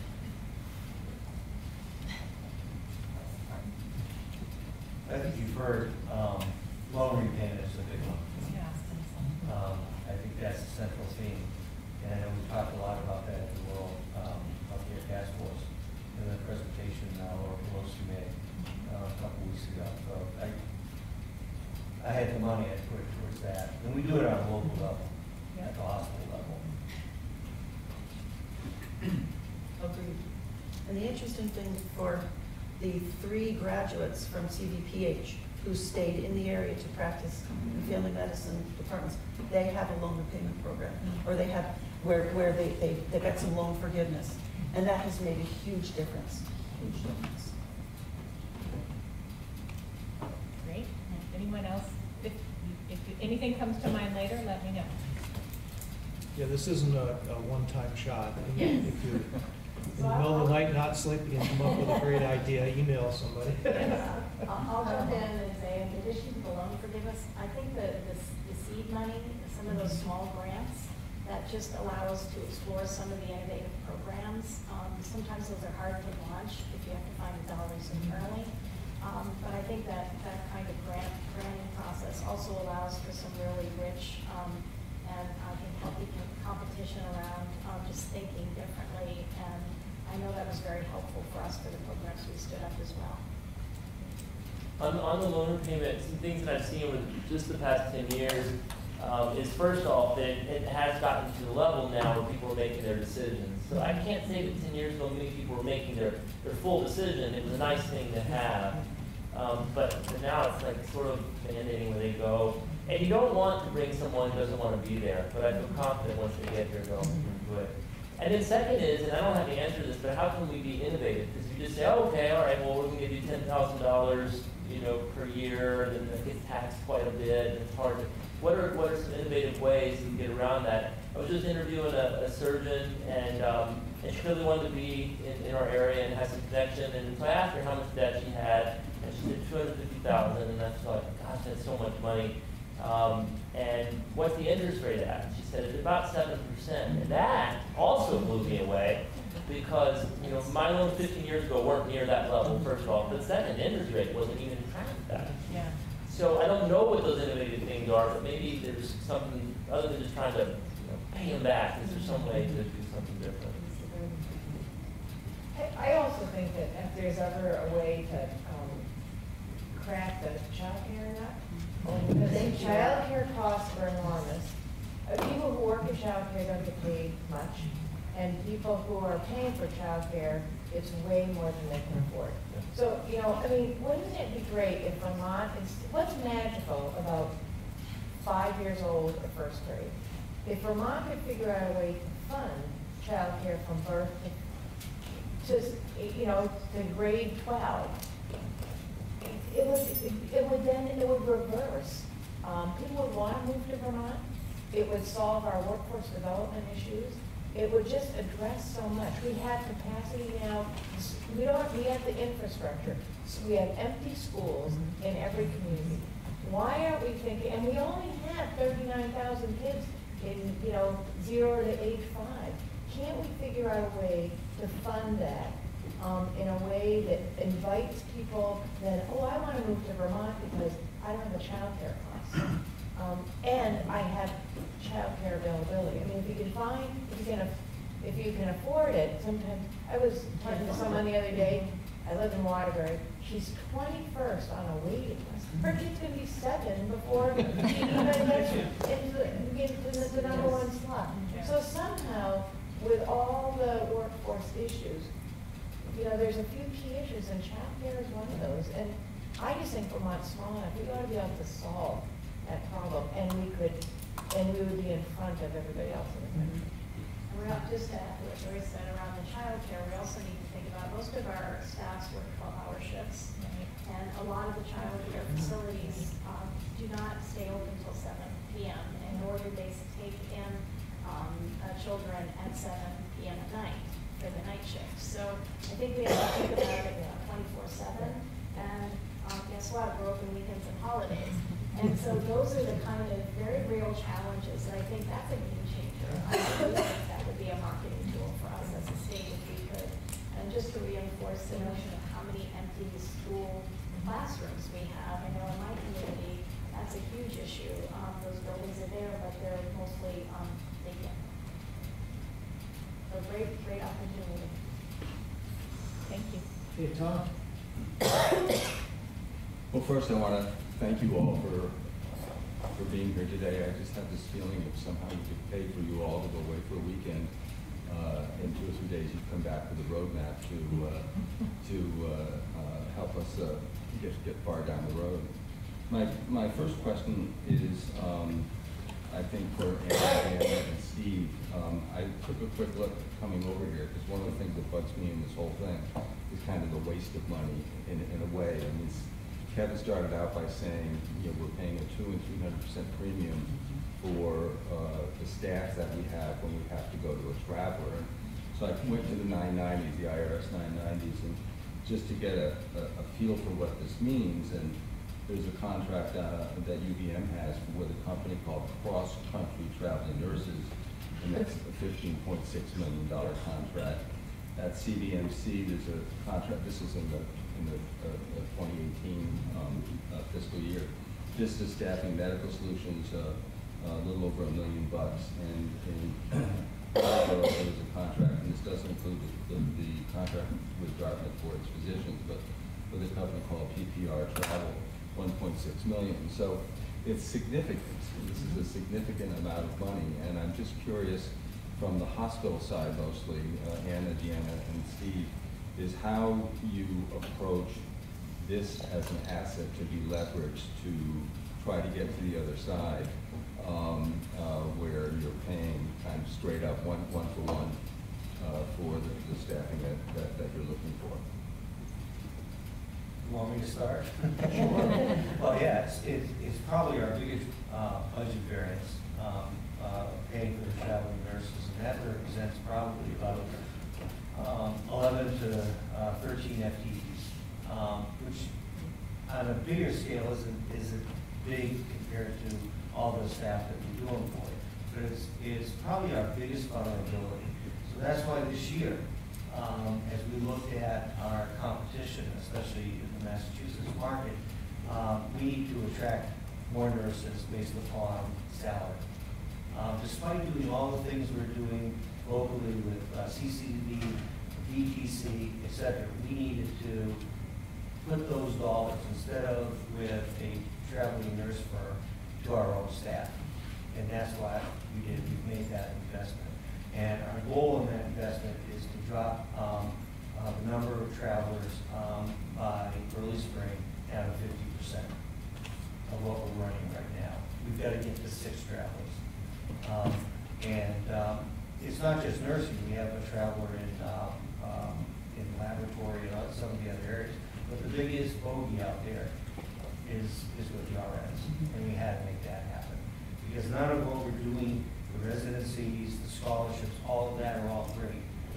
But this was the other piece that we had to recognize and we had to deal with this year. And hopefully we drop that in the next IRS filing down to $500,000. We'll probably never get to 0 because you're always going to have some turnover. But we've got to address it like probably every other hospital in Vermont. And it is, as I said, the biggest challenge we have out there right now is on the workforce piece. I would also agree and add it's not only nursing, but we see use of locums travelers across all disciplines, although nursing seems to be the highest volume, in particular related to specialty practice, your EDs, your critical care, potentially your operating room So you really have to, you know, having had my career and practiced in several places, really understand your workforce and the purpose and when you need to use a traveler to care for patients. Having said that, some of the creative things you need to consider is how to incentivize your own employees and clinical teams on maybe additional shifts, but always balancing that safety issue, as also your per diem staff. But you really do need to think creatively. It's not one and done. But, you know, this is real, and we see this, you know, I've always said, pick a hospital across the country. This is real. And also, my experience is that the generation, they truly, nurses will come, get that experience, and a wonderful nurse residency, preceptorship, enjoy the opportunity with the intention they're going to travel. And any organization outside, after you've done that hard work, will pick up a nurse and even pay, you know, if you have agreements related to contracting, hey, you know, we will put you through this residency, but with a 2-year commitment, another HR department will pick up that cost to get that nurse already trained. So it's tricky. So just adding to what has already been said, for us, that's what prompted us to start the programs of both the LNA and the LPN space. We were paying traveler at that level of premium for that level of individual that was extraordinary. And to be frank, the quality was not necessarily what we were accustomed to as well. So you have to balance that. There's a cost and quality equation as well. So definitely is the business case for us was easy to make. It was a no-brainer when, and I just want to be clear, I didn't develop these programs, my team did. And they did a phenomenal job pulling these together. But I asked for that business case. It's very clear that if we can educate people locally, and remember that to Dina's point, nurses travel now. The new grads that come out of nursing school want to travel. That's what they want to do. It's just a different mental model than certainly when I graduated a number of years ago. And so what we really are targeting is people that want to start a family and live in Vermont, right? And so what we've been successful, I guess my colleagues have as well, is we've actually enticed some travelers to stay. So, you know, so if we can bring them into our organization, they're coming at a premium, but if we can show them the love and let them see how wonderful it is to work at Central Vermont Medical Center and be part of our amazing team and live in this beautiful state, and we expose them to all of that. We had 2 people from Los Angeles that stayed and are working on med-surg right now, a husband, wife. That to me that made my day, right? We started the year, I think our peak for travelers, we had 30. We're down to, and so for us that we have 1,700 employees, we're down to 15. And that's good. We still have a ways to go. And I just want to echo, it's not just direct care providers that are in this traveler space. And I smiled when we talked about the Farm Tech program. Thank you, because one of our travelers is a Farm Tech. So we are seeing travelers in more disciplines as well. And then the other thing from us, from just an operational issue, and I guess some of our smaller organizations have the same challenge, we can, our census can double in a day. So we can go from having 45 patients to 80 plus patients in a day. And having practiced previously at UENMC, I think if I walked into any of those rooms and said, we're going to double your census in a day, they'd run me out of town. But in a community hospital, that is not uncommon. So we have to understand how we can stabilize some of those peaks and valleys in a way that makes sense for us. And so that's another operational challenge we're looking at as well. So we can it's very difficult to flex from 45 to 80 patients. And that's actually what got us into the traveler business this year, is that really peak census. And we talked about during our budget hearings that we are all seeing aged patients with multiple comorbidities. These individuals are very sick, and they come back. repeatedly. We had a readmission initiative, we reduced our readmissions by 12%. Thank goodness we did, because if we hadn't, our margin would have looked even worse. So those are the very real operational issues we're all challenged with. And I think the strength comes in the partnerships with some of what you've seen exemplified here today. Very important for us long term. One more quick one. When I was visiting the North Country Hospital, I was talking to the CFO who said to me that we were talking about ideas in trying to downsize the travelers and upsize a kind of more stable staff. And he had what I thought was a good idea in terms of trying to help people with their mortgages, so that to kind of get them to stay rather than student loans, which keeps them more mobile, is to get them invested in a piece of property. And what he said when he presented it to his board, there was, not from the board, but there was almost immediate pushback from people in the community who felt, you know, all these great jobs in the hospital, and now they're giving them, you know, additional enhancement, and then even from inside the hospital staff, you know, who are saying, well, if you're going to give it to them, you should give it to us. And I'm just wondering if is that dynamic kind of been watered down enough, because people see that in the more global sense that hiring travelers is not the best use of money. Well, I would say that usually folks are relieved that a traveler is there because there's a need. And it's really, how do you enculturate them into the environment and create a space for them to feel part of your organization. And also, you know, it's telling this story because, you know, I think travelers, you look at their compensation, they're not receiving that. Their agency is.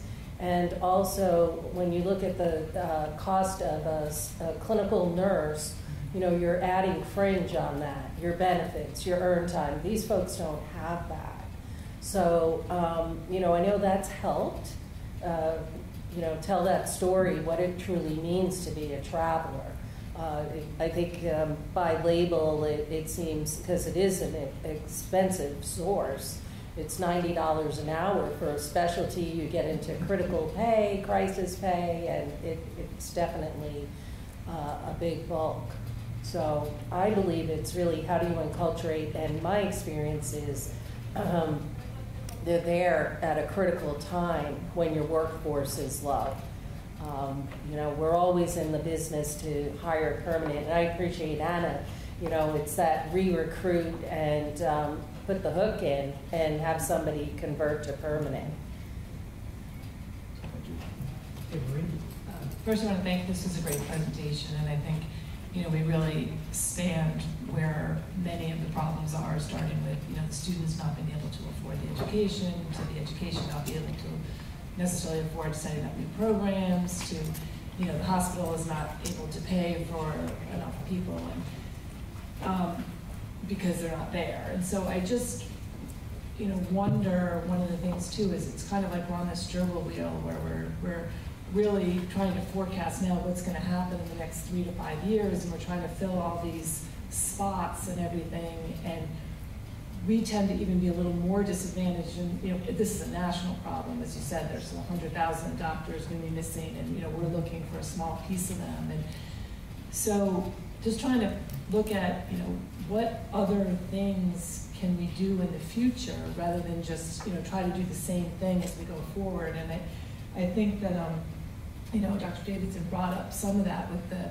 you know, really looking for preventive medicine and population health, and, you know, how do we get into the telemedicine? How do we change things in the future? Because we can sit here and try to set up all these programs, and you guys are doing wonderful things, and you're doing some scholarship programs, but a lot of the numbers you were talking about are still relatively small. You know, you'll say we have 15 students here, 15 there. I mean, we're talking really large numbers that we're going to need. And so, you know, I think part of it is going to, in some ways, probably force us to really get some of the waste out of the system, be more efficient, find new ways to do things. And, you know, just how do we get that into this whole workforce thing too? Because I think everything you're saying with childcare, with trailing spouses, with, you know, diversity, makes it more and more challenging to get people here. And so we can try all these things, which we're going to try to do, right, and try to fill the gaps, but we could be here in 5 years or 10 years, and the problem's even bigger. So, you know, I don't know that necessarily that there's an answer. I mean, I think this was all fascinating and, you know, hearing each piece, but, you know, one underlying theme I heard almost across from everything is everybody needs money, which I understand that, but where do we get it? You know, it's either coming from either the hospital's paying for things, and maybe they can do that with ROIs for the programs. It's got to come from taxes if the state's going to pay for it. I mean, it's probably not, that's probably not going to happen. So, you know, and student debt and everything else, I mean, until there's some big fundamental changes, it's a tough thing to solve. So just don't know if anyone can talk to things about how we're working on just, you know, upending the system in a way and changing things, and, you know, what is the medical system going to look like in 10 or 15 years, you know? I mean, we love to say, we love to hope it's all going to fit together, right? But, you know, I've only been on the board for 3 years, but this is the, you know, one of the biggest problems we've had with just workforce, but it's not just across this area, right? I was in the corporate world before, really tough to get people to come here, and when they came, many of them would leave because it just didn't fit their needs. So don't know if anyone has an answer, any suggestions, because it's a tough thing, and I'm not trying to, you know, rain on the parade. It's just, it is a huge issue, which it's like we need some really big, amazing ideas to try to change it, I guess. Well, one thought is that, you know, there probably isn't one big silver bullet that's going to do it. Being a half full kind of guy, I mean, just listening to what's going on here tells me that we're heading in the right direction. And to me, it is those partnerships. Whether it's, you know, what we talk about the Brattleboro, Northwest, or Southwest, or Central Vermont, and there are more. Once we learn what's working, you know, we've got to keep building on those. And, I try to take a more optimistic perspective and say, look, we're never going to get to, you know, Shangri-La, but we're heading in a good direction. We need to expand what we're doing. Yeah, and I'd say also that, Marie, not sort of echoing what you said, like in medicine, we also, when I'm treating patients, I think about standardization leads to reliability, but it's innovation that leads to improved outcomes. So I think it's not being afraid to fail. Like the mortgage example, to me, I can see the problems with it, but why don't we push, they should try to push forward a little bit, and maybe some rendition, not exactly what was originally thought about, leads to that improved outcome. Yeah, the couple of things I'm thinking about is it's really a multi-pronged approach, but one of the things, and I think Trey actually addressed it, is thinking about telehealth in this rural setting. When I think about that from a nursing perspective, there's expert eyes, right? So can I think about a different care delivery model that can afford potentially, and I hesitate to say this, but you know, if RNs are at a shortage, what could that look like? But I need a nurse or a physician to respond in these rural settings to be able to have those expert eyes. You always need somebody to deliver care, but if we don't have that resource, is there an opportunity? I think we need to think about that. And how does that become affordable and or reimbursable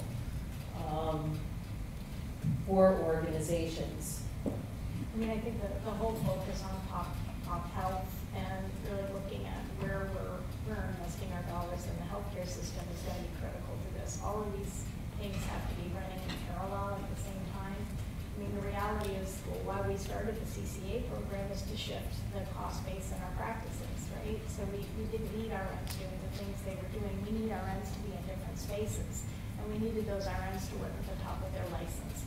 And this is a perfect role. That entry role in the CCA was a great way to address the need, but at a much lower cost base. We're starting to look at medication tax. in the nursing home space. That is appropriate in the state of Vermont. It isn't in New York State, but in the state of Vermont, you can train, educate someone to be passing those medications in a skilled nursing facility.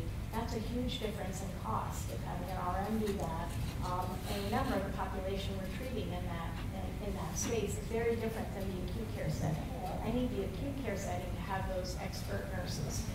So it really is looking across in a very holistic way on how we can really shift some of our care mechanisms so that they really advantage and drive the value up and the costs down. At the same time, to Trey's point, and making sure we're improving the outcomes. We are going to have to leverage telemedicine, no question.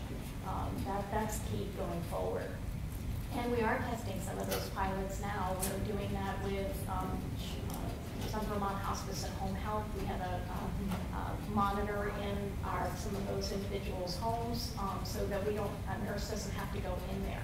And they work with us on the acute care setting to monitor those patients. So those kind of innovations are ongoing now, and more of that needs to happen. There's so much of that going on.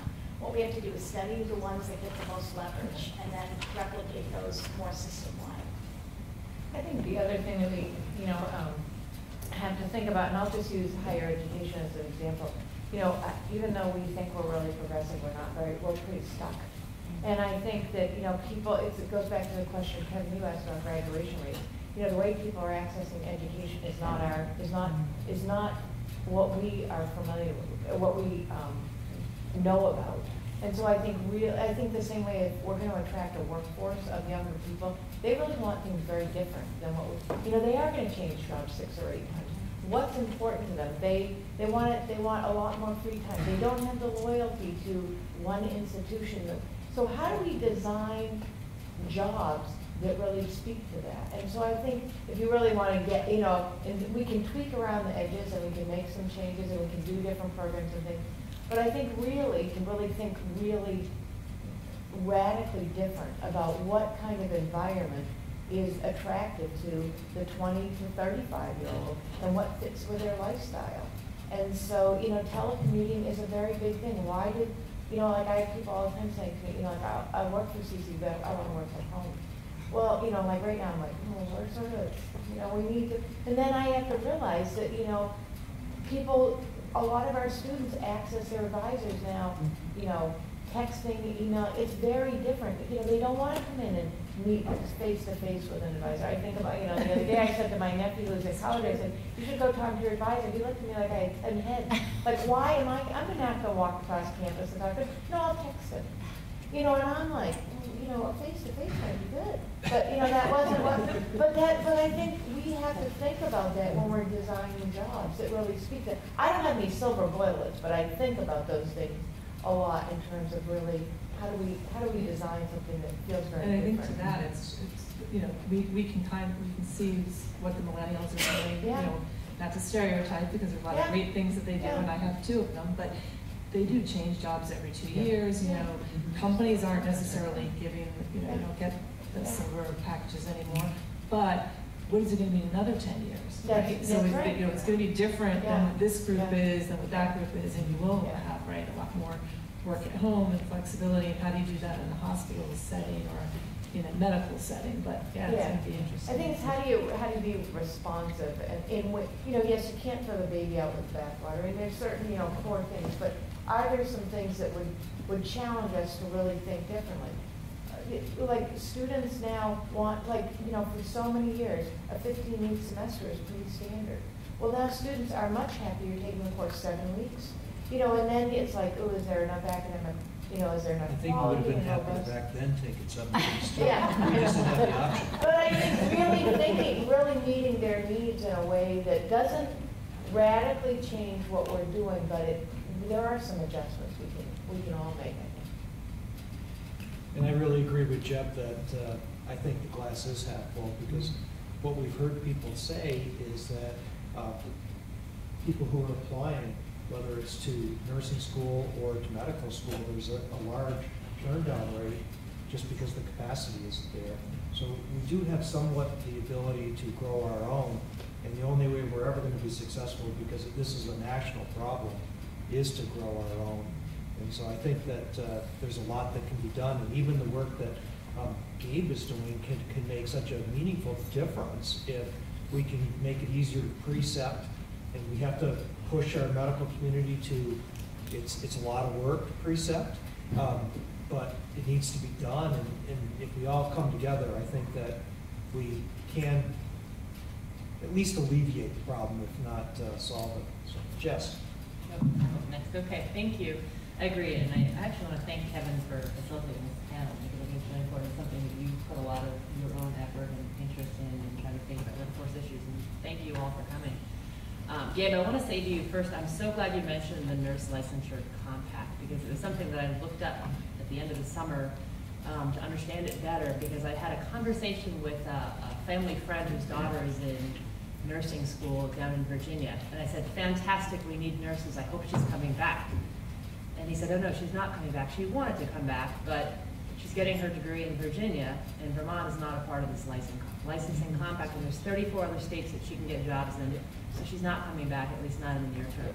So then I quickly looked at why are we not in this, trying to understand why would we be losing Vermonters that want to come back and stay in the state. So I know you're working on it. I just want to say, please work on it. Yes, I also want to say there's a perception of reality gradient there too. Okay. That's a silly reason for her to have stayed in Virginia. Right. She could come to Vermont and have a nursing license out of that office down the street within 24 hours of completing her application, based on having passed the Okay. MCAS. We have to change that perception, right? But it is, perception becomes reality. If you have one of these compact licenses, you look at that colored map and that's the menu. And you don't inquire into Little Vermont because it's very burdensome to figure out the requirements of states like us. Yeah. But it is, I don't want to oversell the gradient between now and then. Now you can get a nursing license out of our office in the same day you finish it. Okay, well, I would definitely But that's the tell millennial, though. But that's the millennial. That's It the is. problem. It is, and they're risk averse. I reject the idea that millennials are different. I think their environment is different. Yeah. And they're coming on the heels of people who are badly burned by promises that educational debt was never a bad idea, when it turned out to be a horrible idea. But as we try to grow our own, as the chairman has suggested, I think the thing that we can do from a credentialing perspective is to protect those intermediate stops. If you talk to engineers and say, how about I make a staircase that goes 10 flights up with no landings, the engineer will say, please put landings in. People are going to get tired on the way up, and some of them are going to fall, and we want them to stop on the way. But for something that's somehow different in our professional training system, and we need those intermediate levels so that it isn't such a daunting thing to say, I want to be a physical therapist, but if I don't make it, the consequence shouldn't be that I'm $250,000 in debt with no credential. And same for bachelor's level nursing. And so I think it's very important that we protect the landings, that we protect the intermediate stops, so that somebody who has gotten 3/4 of the way up has a place to land uninjured. And that's why I think protecting those intermediate levels in nursing is very important. And I really wince when I hear that everybody with a BSN. I think half our RN workforce doesn't have one, and things seem to be okay and don't mess with it. And so I do think we have to be really careful. And all of you will learn as you're operating in the institutions that you are, that there is this relentless credential escalator. We know we're sitting on 2 health science professions that our legislature thinks are baccalaureate professions that have just started to require clinical doctorates through their accreditors. And if that isn't stopped, we're going to have a bigger problem. But I don't know that we all have a handle on where these pressures are coming from. I can turn it down as it's coming out of our office, and everybody's on board with that, but we're not an exclusive input. Okay, well, thank you. Sorry. No, that's okay. Just wanted to say, keep working on that. Minimizing transactions cost of getting credentials in the state, I think, is really important. Obviously, as we're facing these shortages, I think about, okay, you could have financial incentives like, Steve was saying, you just have to up the wages. But, it sounds like a lot of folks are starting to think about the non-financial enticements or being creative, some creative solutions. And I'm wondering, so if childcare, for example, turns out to be an impediment to residencies or an impediment to, workforce, hospitals, for example, are investing in housing. Why not on-site child care? And particularly if you're, for example, I'm going to call out UVM here, but if you have UVM undergraduate college right there with an early childhood education program, why not, or CCB with early childhood ed, right? So I just will throw out there, has that been a consideration? If that's an obstacle, and hospitals are already investing in other ways in their community, why not on-site childcare? So we've had it at SPMC for, I don't know, 20-something years, and it's been a huge way to recruit in all types of staff, nurses, physicians. The program's not near as big. 2009 financial hit, really, that was the first place that had to go down, and we haven't been able to expand it back. But it has been very, very successful in that way. Is that, so other hospitals have this, and is this We're exploring a CVMC? partnership with Downstreet and Capstone in the Berlin area for both affordable housing and child care. And so it's early in that discussion, but we're looking at those type of partnerships because we're not necessarily in that space, but we can partners with others, and they have that expertise. They have a Head Start program as an example in Capstone. And so we want to leverage their expertise and just partner with them to provide that child care for our employees. So those are conversations that are just initiated now. Okay. And the other thought I had was typically when we face workforce shortages, maybe not in our current climate, but visas and attracting foreign workers to fill workforce shortages. And I'm just wondering, has there been conversations around exploiting any kind of relaxed visa restrictions for foreign nurses or anything like that, particularly as it relates to diversity issues and things like that? So I'm just wondering if that's a topic of conversation or exploration. I'm not currently at NMC, but I do have experience understanding the recruitment and visa using agencies that really it's difficult in terms of jumping through all the loopholes. However, companies do it well. What you have to really consider is your culture. In particular, I would say in the Vermont region, because folks will come from the Philippines or maybe India and look at and assimilating them into your culture and environment, as well as our patient population that we're caring for. It could be perceived differently. So there are barriers there, but there are organizations, and I believe UVM, the medical center may be utilizing international travelers within their organization. But it's certainly something that, I believe most places, if you're unable, that might be an opportunity. Yeah, I guess I wasn't thinking I was thinking more permanent. Yeah. So most of the agreements that you have will have them come, and they'll have a 2-year contract or an agreement with a conversion rate. And some of them are like at about 60% people will convert, but what you need to do is build community. So for example, I don't know who mentioned I don't have an Asian market, but if you bring that community, church is really important. You have to wrap around that nurse or those folks that are coming from a foreign country, in particular in our state, related to not having that same diversity. And similar to our border state, New Hampshire, that is also a common issue in that area. For physicians, you're probably familiar with J1 visas, 30 in the state of Vermont. Vermont's like the only state that doesn't fill those 30. I'm not really that knowledgeable about it, just enough to know that we have several physicians that come through J1. You have to pay for them, but it's worth it.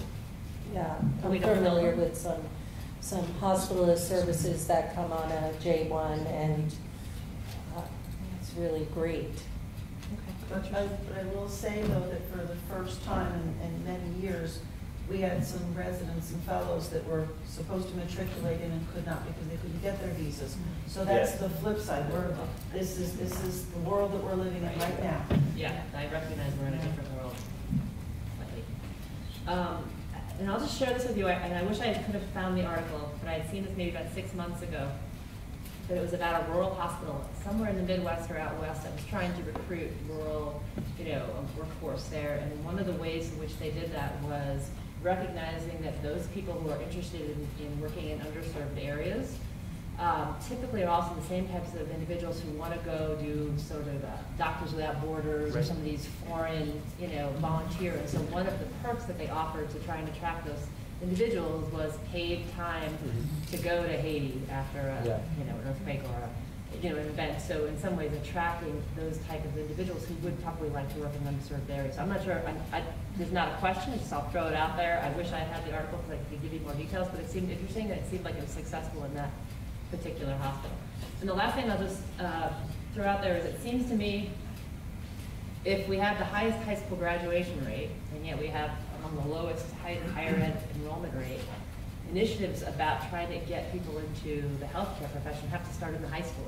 Middle school. Middle school, okay, middle school, high school. So I'm just wondering, we didn't hear very much about that, and I'm wondering, is the Agency of Education on board with this? Are there any initiatives happening to attract people to the healthcare profession in high school? Telling them about the financial awards, the tuition reimbursements, the job security, all the wonderful things that a career in healthcare does. What are we doing in the high schools, middle schools? Well, I can just speak in general, not necessarily to the healthcare field. One of the things that we have started, we just keep, for so many years, we were just focused on adults, and then we started to see more and more younger students coming in. And we're realizing that we just need to, if we're really going to make a change in the number of students who are continuing any form of education, that we have to keep dipping lower. And so one of the things we do now is we do middle school access days and it's all with philanthropic support, but bringing all grades, we can't keep up with the demand for bringing grades and to spend a half day or a day at CCD sampling, mini courses, because it really is, I think, Anna, you talked about it, in terms of, it's a huge leap for people, for so many kids to imagine that they could go to college. And I will say that I think another piece that's happening is families are simply taking themselves out of the college game in elementary school because of the student loan debt narrative that's out there. So I think anything that we can do to talk about to change the narrative that either school isn't worth the time or the money. Because what's happening is people from higher income brackets their kids are going to college at the same rate they always have. It's people from lower and middle that are hearing that narrative and saying, right in middle school, we cannot afford for you to go to college. So there's a lot of work, not only in getting people interested in the healthcare field, but just interested in thinking that there's a possibility for that they could continue education. And we're just seeing growth, just are not even, it's not even in the. I was just going to say, I can imagine if you had the middle school and the high school going to the hospitals and learning about what it would be like to be a tech and what it would be like to be a nurse, and then learning about the tuition reimbursement and how it is affordable, but having them go to the hospitals and visit there. We started a program a couple of years ago called Bandages and Beyond, and it's an open house for those high school students in Brattleboro and surrounding areas. Come in and they can tour the OR. They can go to the wound care center. They can go up onto the floor. You get them exposed to what it's like being in a hospital. AHEC also has a program called MedQuest. And we host about 20 high school students through this program. And we actually just did one, I think just a couple of weeks ago. I tried to get a couple of them interested in healthcare administration, by the way. Let's not speak about the hospital administrators. But anyway, those are the kind of things absolutely most of us are engaged in. And those are formalized programs, again, AHEC and in Brattleboro with our local high schools, Bandages and Beyond. And the staff loves it because the staff is so proud of what they do in sharing that experience. And the parents, we provide a cafeteria for the parents who can be there waiting for as the kids go through their different experiences at the different departments. And we all as adults have to change the conversation too, because there's that false narrative that you have to leave Vermont to be successful, and yet we know that that's not true. There's lots of opportunity here, and we need to spread the message to let kids know, because a lot of kids really do want to stay in Vermont, but they had it ingrained in them that the only way they're going to be successful is to seek opportunities elsewhere. So I just think that we are part of the problem ourselves.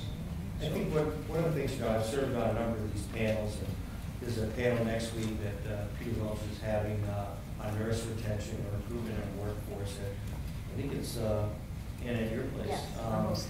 But it's one of the things, and it's good I'm sitting next to Jeb, because I think one of the things we're missing here, we've got to formalize the relationship between the hospitals and healthcare organizations with higher education in the state of Vermont. And we've talked about it. You're doing some phenomenal programs at Northwestern. You're doing great things at Central Vermont. We're doing things at Brattleboro. But there's not, I don't think there's this collaboration or A master plan. or an opportunity for that we've hardwired between the relationships we have with higher ed and the hospitals. And whether that's a commission of blue ribbon panel, blue ribbon, because I don't know how you make your decisions at the schools in which programs to participate, or is it all at the local level? And I think we're kind of siloed in that in each one of our communities. But I think we need to bring it up, whether it's Jeff Tiemann's in the audience from the Hospital Association, working with you, Jeff, to kind of put all this together so that why should I replicate a program that you're doing in Barry for CCAs or LPNs? I'm doing it for LPNs as well in Brattleboro.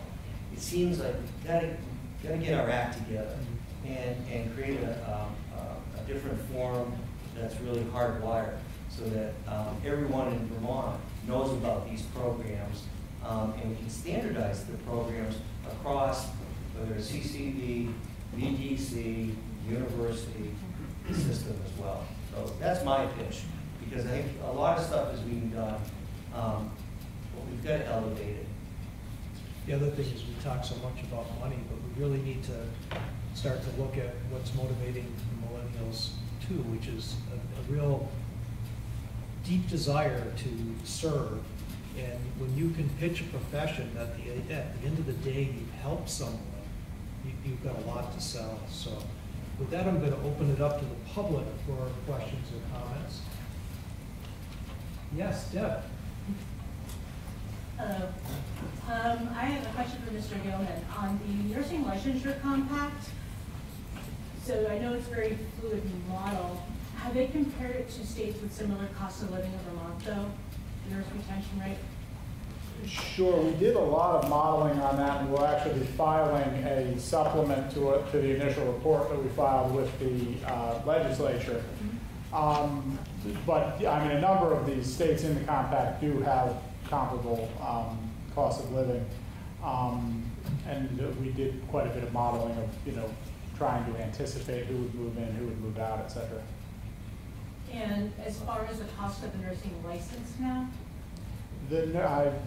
We actually did calculate the increased cost of the nursing license, and that was one of the big hangups that prevented movement, I think, in the first half of the biennium, was uncertainty about whether the licensed population found that a worthwhile trade-off. Because in our licensing system, each unit is self-contained, meaning the nursing board's expenses are borne by licensees, and it's just expenses divided by licensees, and that's your fee. And so the question became, do they want to bear, does the community of licensees want to bear that cost? With the cooperation of the National Council of State Boards of Nursing, we were able to do what I think is a quite objective and credible survey of our nurse population that had an extraordinary response rate for a survey of that type. Came back highly favorable. I think by parsing it and looking at who liked it and who didn't, we were able to learn some interesting things. But in terms of net approval and acceptance of the idea that it would be a worthwhile expense to the licensee, all thumbs up. Because the 240 will make us the most expensive in the country, won't it? I don't know where we'll be nationally, and some of it depends how you parse it. There's no question that we are comparatively expensive in terms of biennial fee, but we're also settling in, whether you have a teacher's license or a nurse's license. It's pretty typical in Vermont that the administrative cost settles in around $100 a year if you have an enforcement apparatus attached to it, which is expensive. But I think the one nice thing about Vermont's model is that we do not impose expensive regulatory burdens like continuing education on nurses. in many professions, I think people fixate on the licensing fee, which isn't to say it's not important, but forget, you can have a compliance fee that's both utterly pointless and very expensive and quintuples the actual fee you pay over 2 years, and nobody blinks twice, and it's sort of weird. But you're right, I think nationally we are, at post-compact, we will be on the high end, certainly in the high quartile. And I think, and I appreciate your comment about the BSNs. As a working nurse, I was an ADN graduate. I've been working in critical care at the medical center for the last 18 years. As we keep pushing for the BSN role in nursing, I almost feel like our profession is shooting itself in the foot a little bit by not appreciating what the LPNs can do, and the fact that an ADN nurse passed the exact same test as a BSN nurse to become a licensed nurse. And what's happening though is in a lot of our hospitals, we are having to do the continuing education credits because not only are they pushing BSNs, they want nurses to all be certified in special areas. So there is increasing costs that are going on at hospital levels. My other question was about retention. And a lot of our hospitals are offering like $8,000 to come to Vermont and $6,000 in relocation costs, and they're only asking them to stay for 2 years.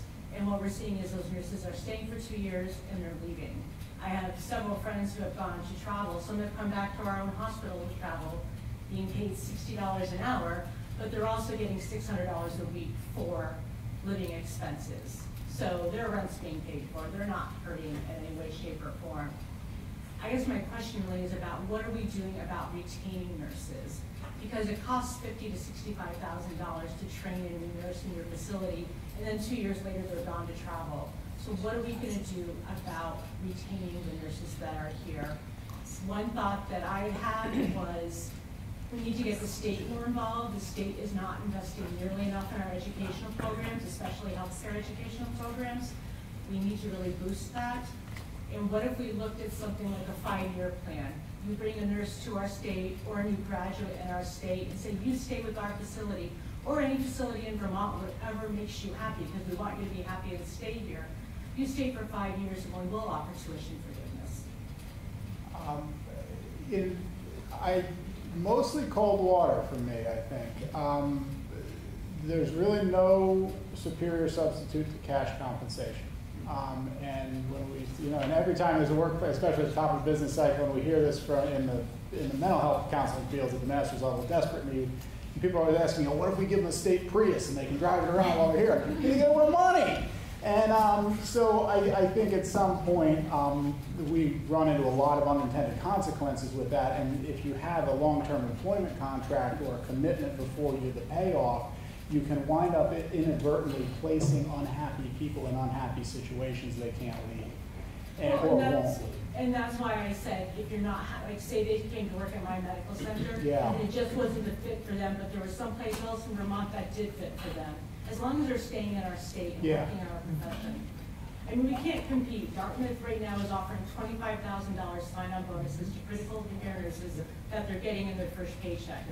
We can't compete with that in the state. It depends. I mean, I don't think you can compete head-to-head with it. But I think that anybody who is moving across the country for $2,500 is making a very short-sighted, if that's the only input, is making a very short-sighted. Well, no, we're losing nurses at our hospital that are going to Dartmouth. And I'm moving across the country for $25,000. I was off by a decimal. I may change my opinion. I was going to say 25,000 is pretty enticing. That's very hard. I mean, it's a very hard nut to crack. We can do what we can to make it more pleasant and less expensive to get here, but ultimately the compensation gradient is something that no one of us is going to. No, and I agree, and we can't fix the cost of living. That's why, like everyone on the panel has been saying, it's about loan forgiveness and how do we make it attractive to stay here and ask for more than a 2-year commitment so people have a chance to put down roots in our state. Yeah, it's a real challenge. I think I'm the only, I almost agree with everything that you said, except that I'd be very reluctant to extract commitments from people contractually or otherwise, because it has some unintended consequences. Okay, other members of the public? Jeff? I just wanted to thank the Green Mountain Care Board for hosting this forum. This issue is so important for everyone on the panel, for all the providers in the state, and for the patients we serve. And for your kind of constant attention to this in hospital budget hearings and other forums where this topic is also relevant. So I just want to thank you for convening the group. And to Steve's point about the role the Hospital Association can play, a lot of great ideas have surfaced today, some of which I was aware of and some that I wasn't. And so one thing we've been talking about at VAWS is how to create kind of a clearinghouse of some kind to share this information across our really pretty small membership. And be able to get that information out to people who can use it effectively. So we're working on that and welcome input. Thank you. Thank you, Jeff. Other members of the public? Yes, Susan. Susan Aronoff from the Vermont Developmental Disabilities Council. And I want to echo Jeff and thank the Green Mountain Care Board for holding this panel. And I'd like to encourage you to hold a similar panel with similar expertise and maybe some of the exact same people, especially Joyce Judy, to focus on a different healthcare workforce, the home and community-based workforce, which loses workers all the time to the hospital workforce.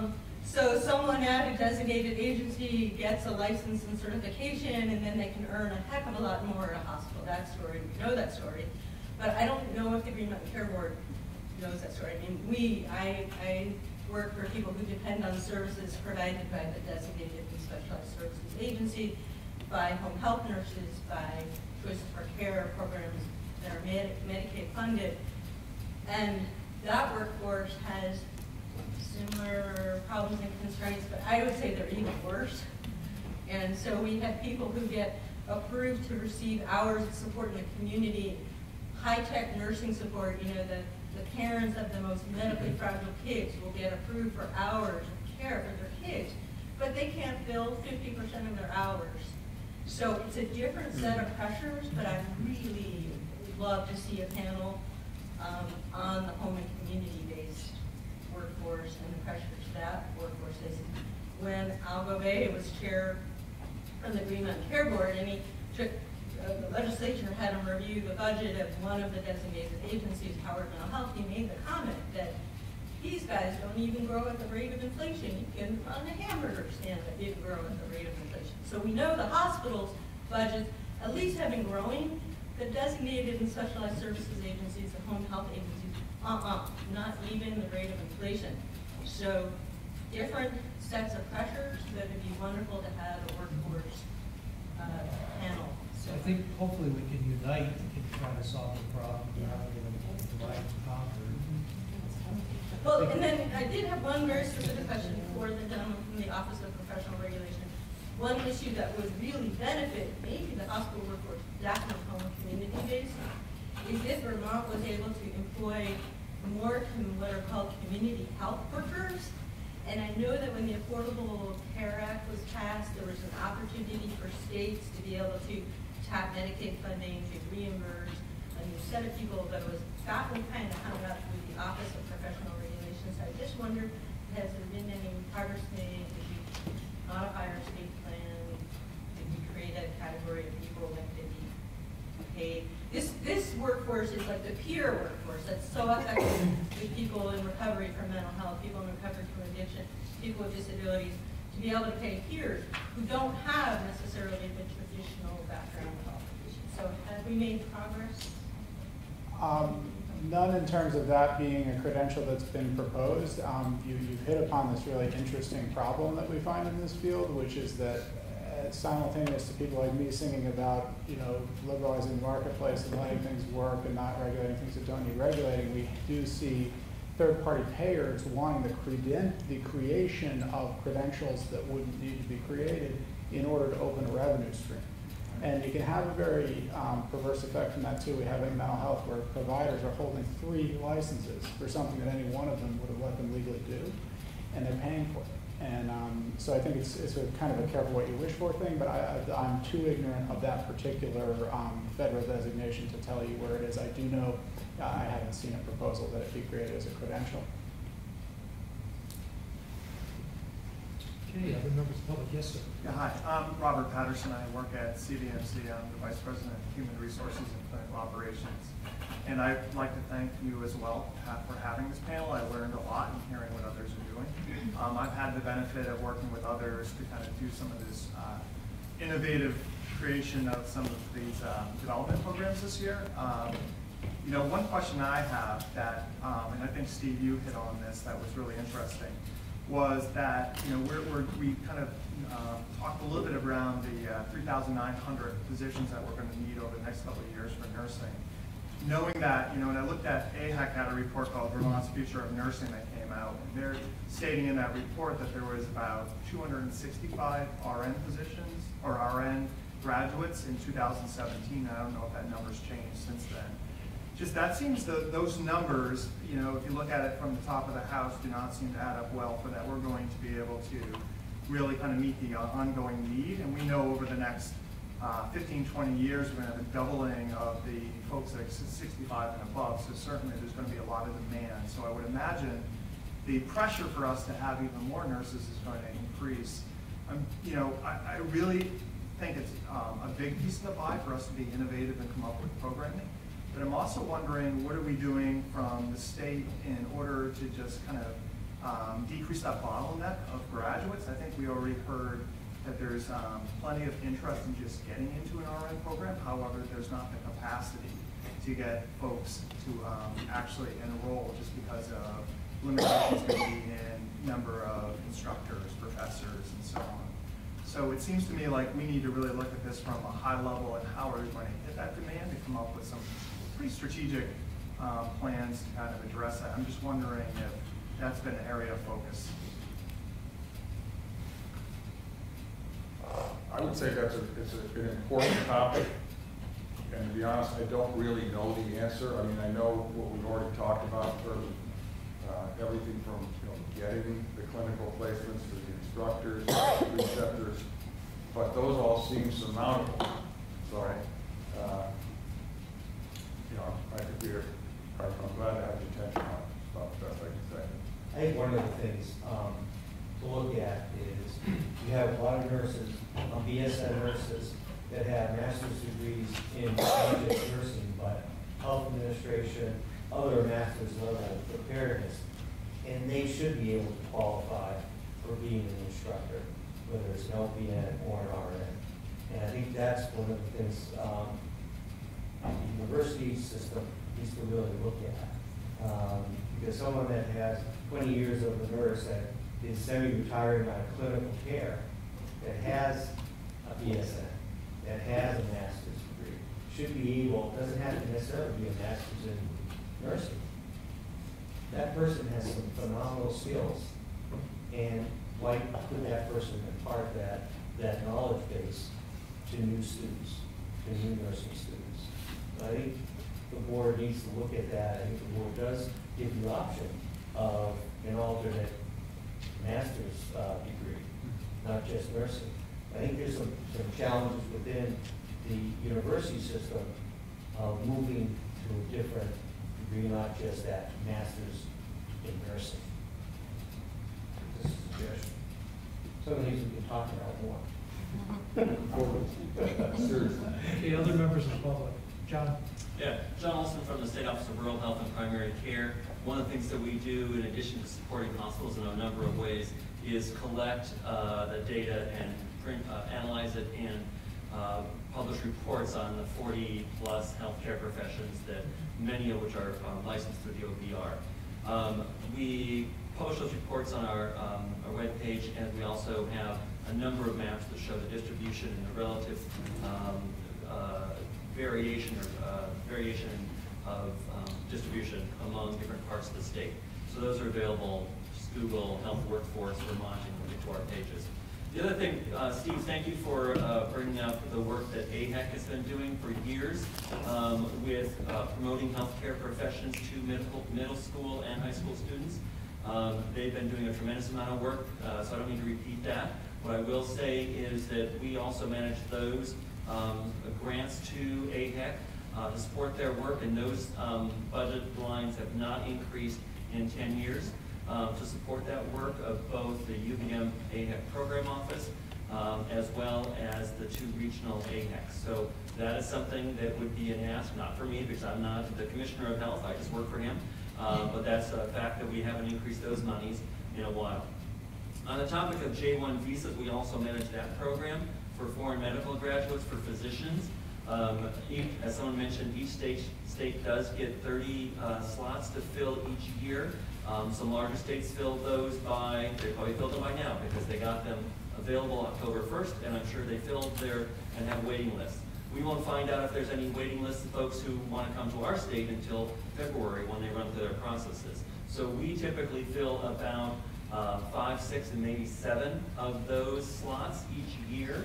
That's actually increased, so I appreciate the work that employing hospitals and federally qualified health centers and others have done to recruit, interview, and offer to foreign medical graduates. We can be doing more of that.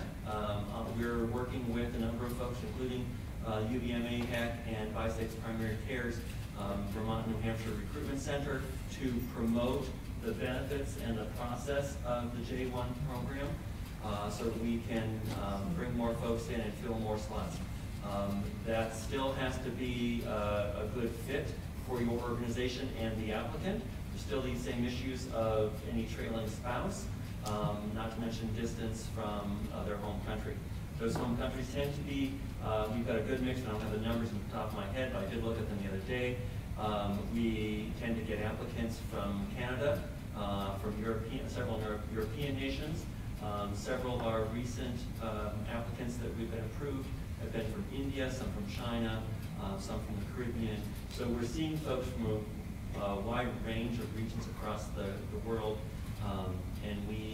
but we don't do the hiring, we don't do the offering, we don't do the recruiting. So we're relying on all of you folks to broaden your search prospects and interview candidates who may very well prove to be a good fit for your community. And if they are a good fit, hopefully they'll stay longer than 3 years under a contract. Thank you, John. Yep. Very important points. Okay. Good afternoon, Mike Fisher, Healthcare Advocate. I've heard a lot of discussion about the regional or national marketplace for this competition, but I can't, just sort of dawns on me as I hear this conversation, I wonder whether there's also an interstate competition. I wonder whether, this is a bit of an unfair question to ask a bunch of people from different healthcare providers, but to what degree are you all competing with each other for the same workers, and how does that play out? Yes. In other states, as I said when I started. And I think, one of the things we, talking about nurse retention, we made a commitment to hire more LNAs, nursing assistants, to assist on our med-surg force, to make it a better experience for the RN. And a number of those LNAs came out of nursing homes in the marketplace. Put them behind the 8 ball. But, it's part of it is the competition in-house or in the state. For us, it's a little different because our competition is also out of state. But yeah, it does happen. Mike, I can say my experience with it is glass half full here. It's very collegial competition. And in fact, my colleagues call me and ask me about candidates, and I tell them all about them. We go back and forth because you really want people to be where they want to be because they're going to be the most productive in that regard. But if they want to go to New York, that's a different story. Unless you're in our network, and then we work with our Oh, that's right. Okay, well, at that point, I think we're beyond our scheduled time, but I really want to thank you all for your time commitment this afternoon. And, this has been a really good conversation, and I can see that things are starting to come together as far as what action steps need to be taken.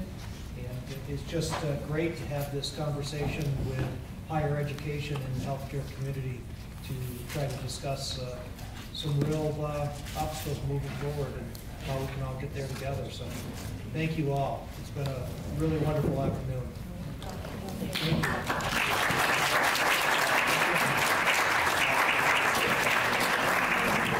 Is there any old business to come before the board? Seeing none, is there any new business? Seeing none, is there a motion to adjourn? Moved and seconded to adjourn. All those in favor, signify by saying aye.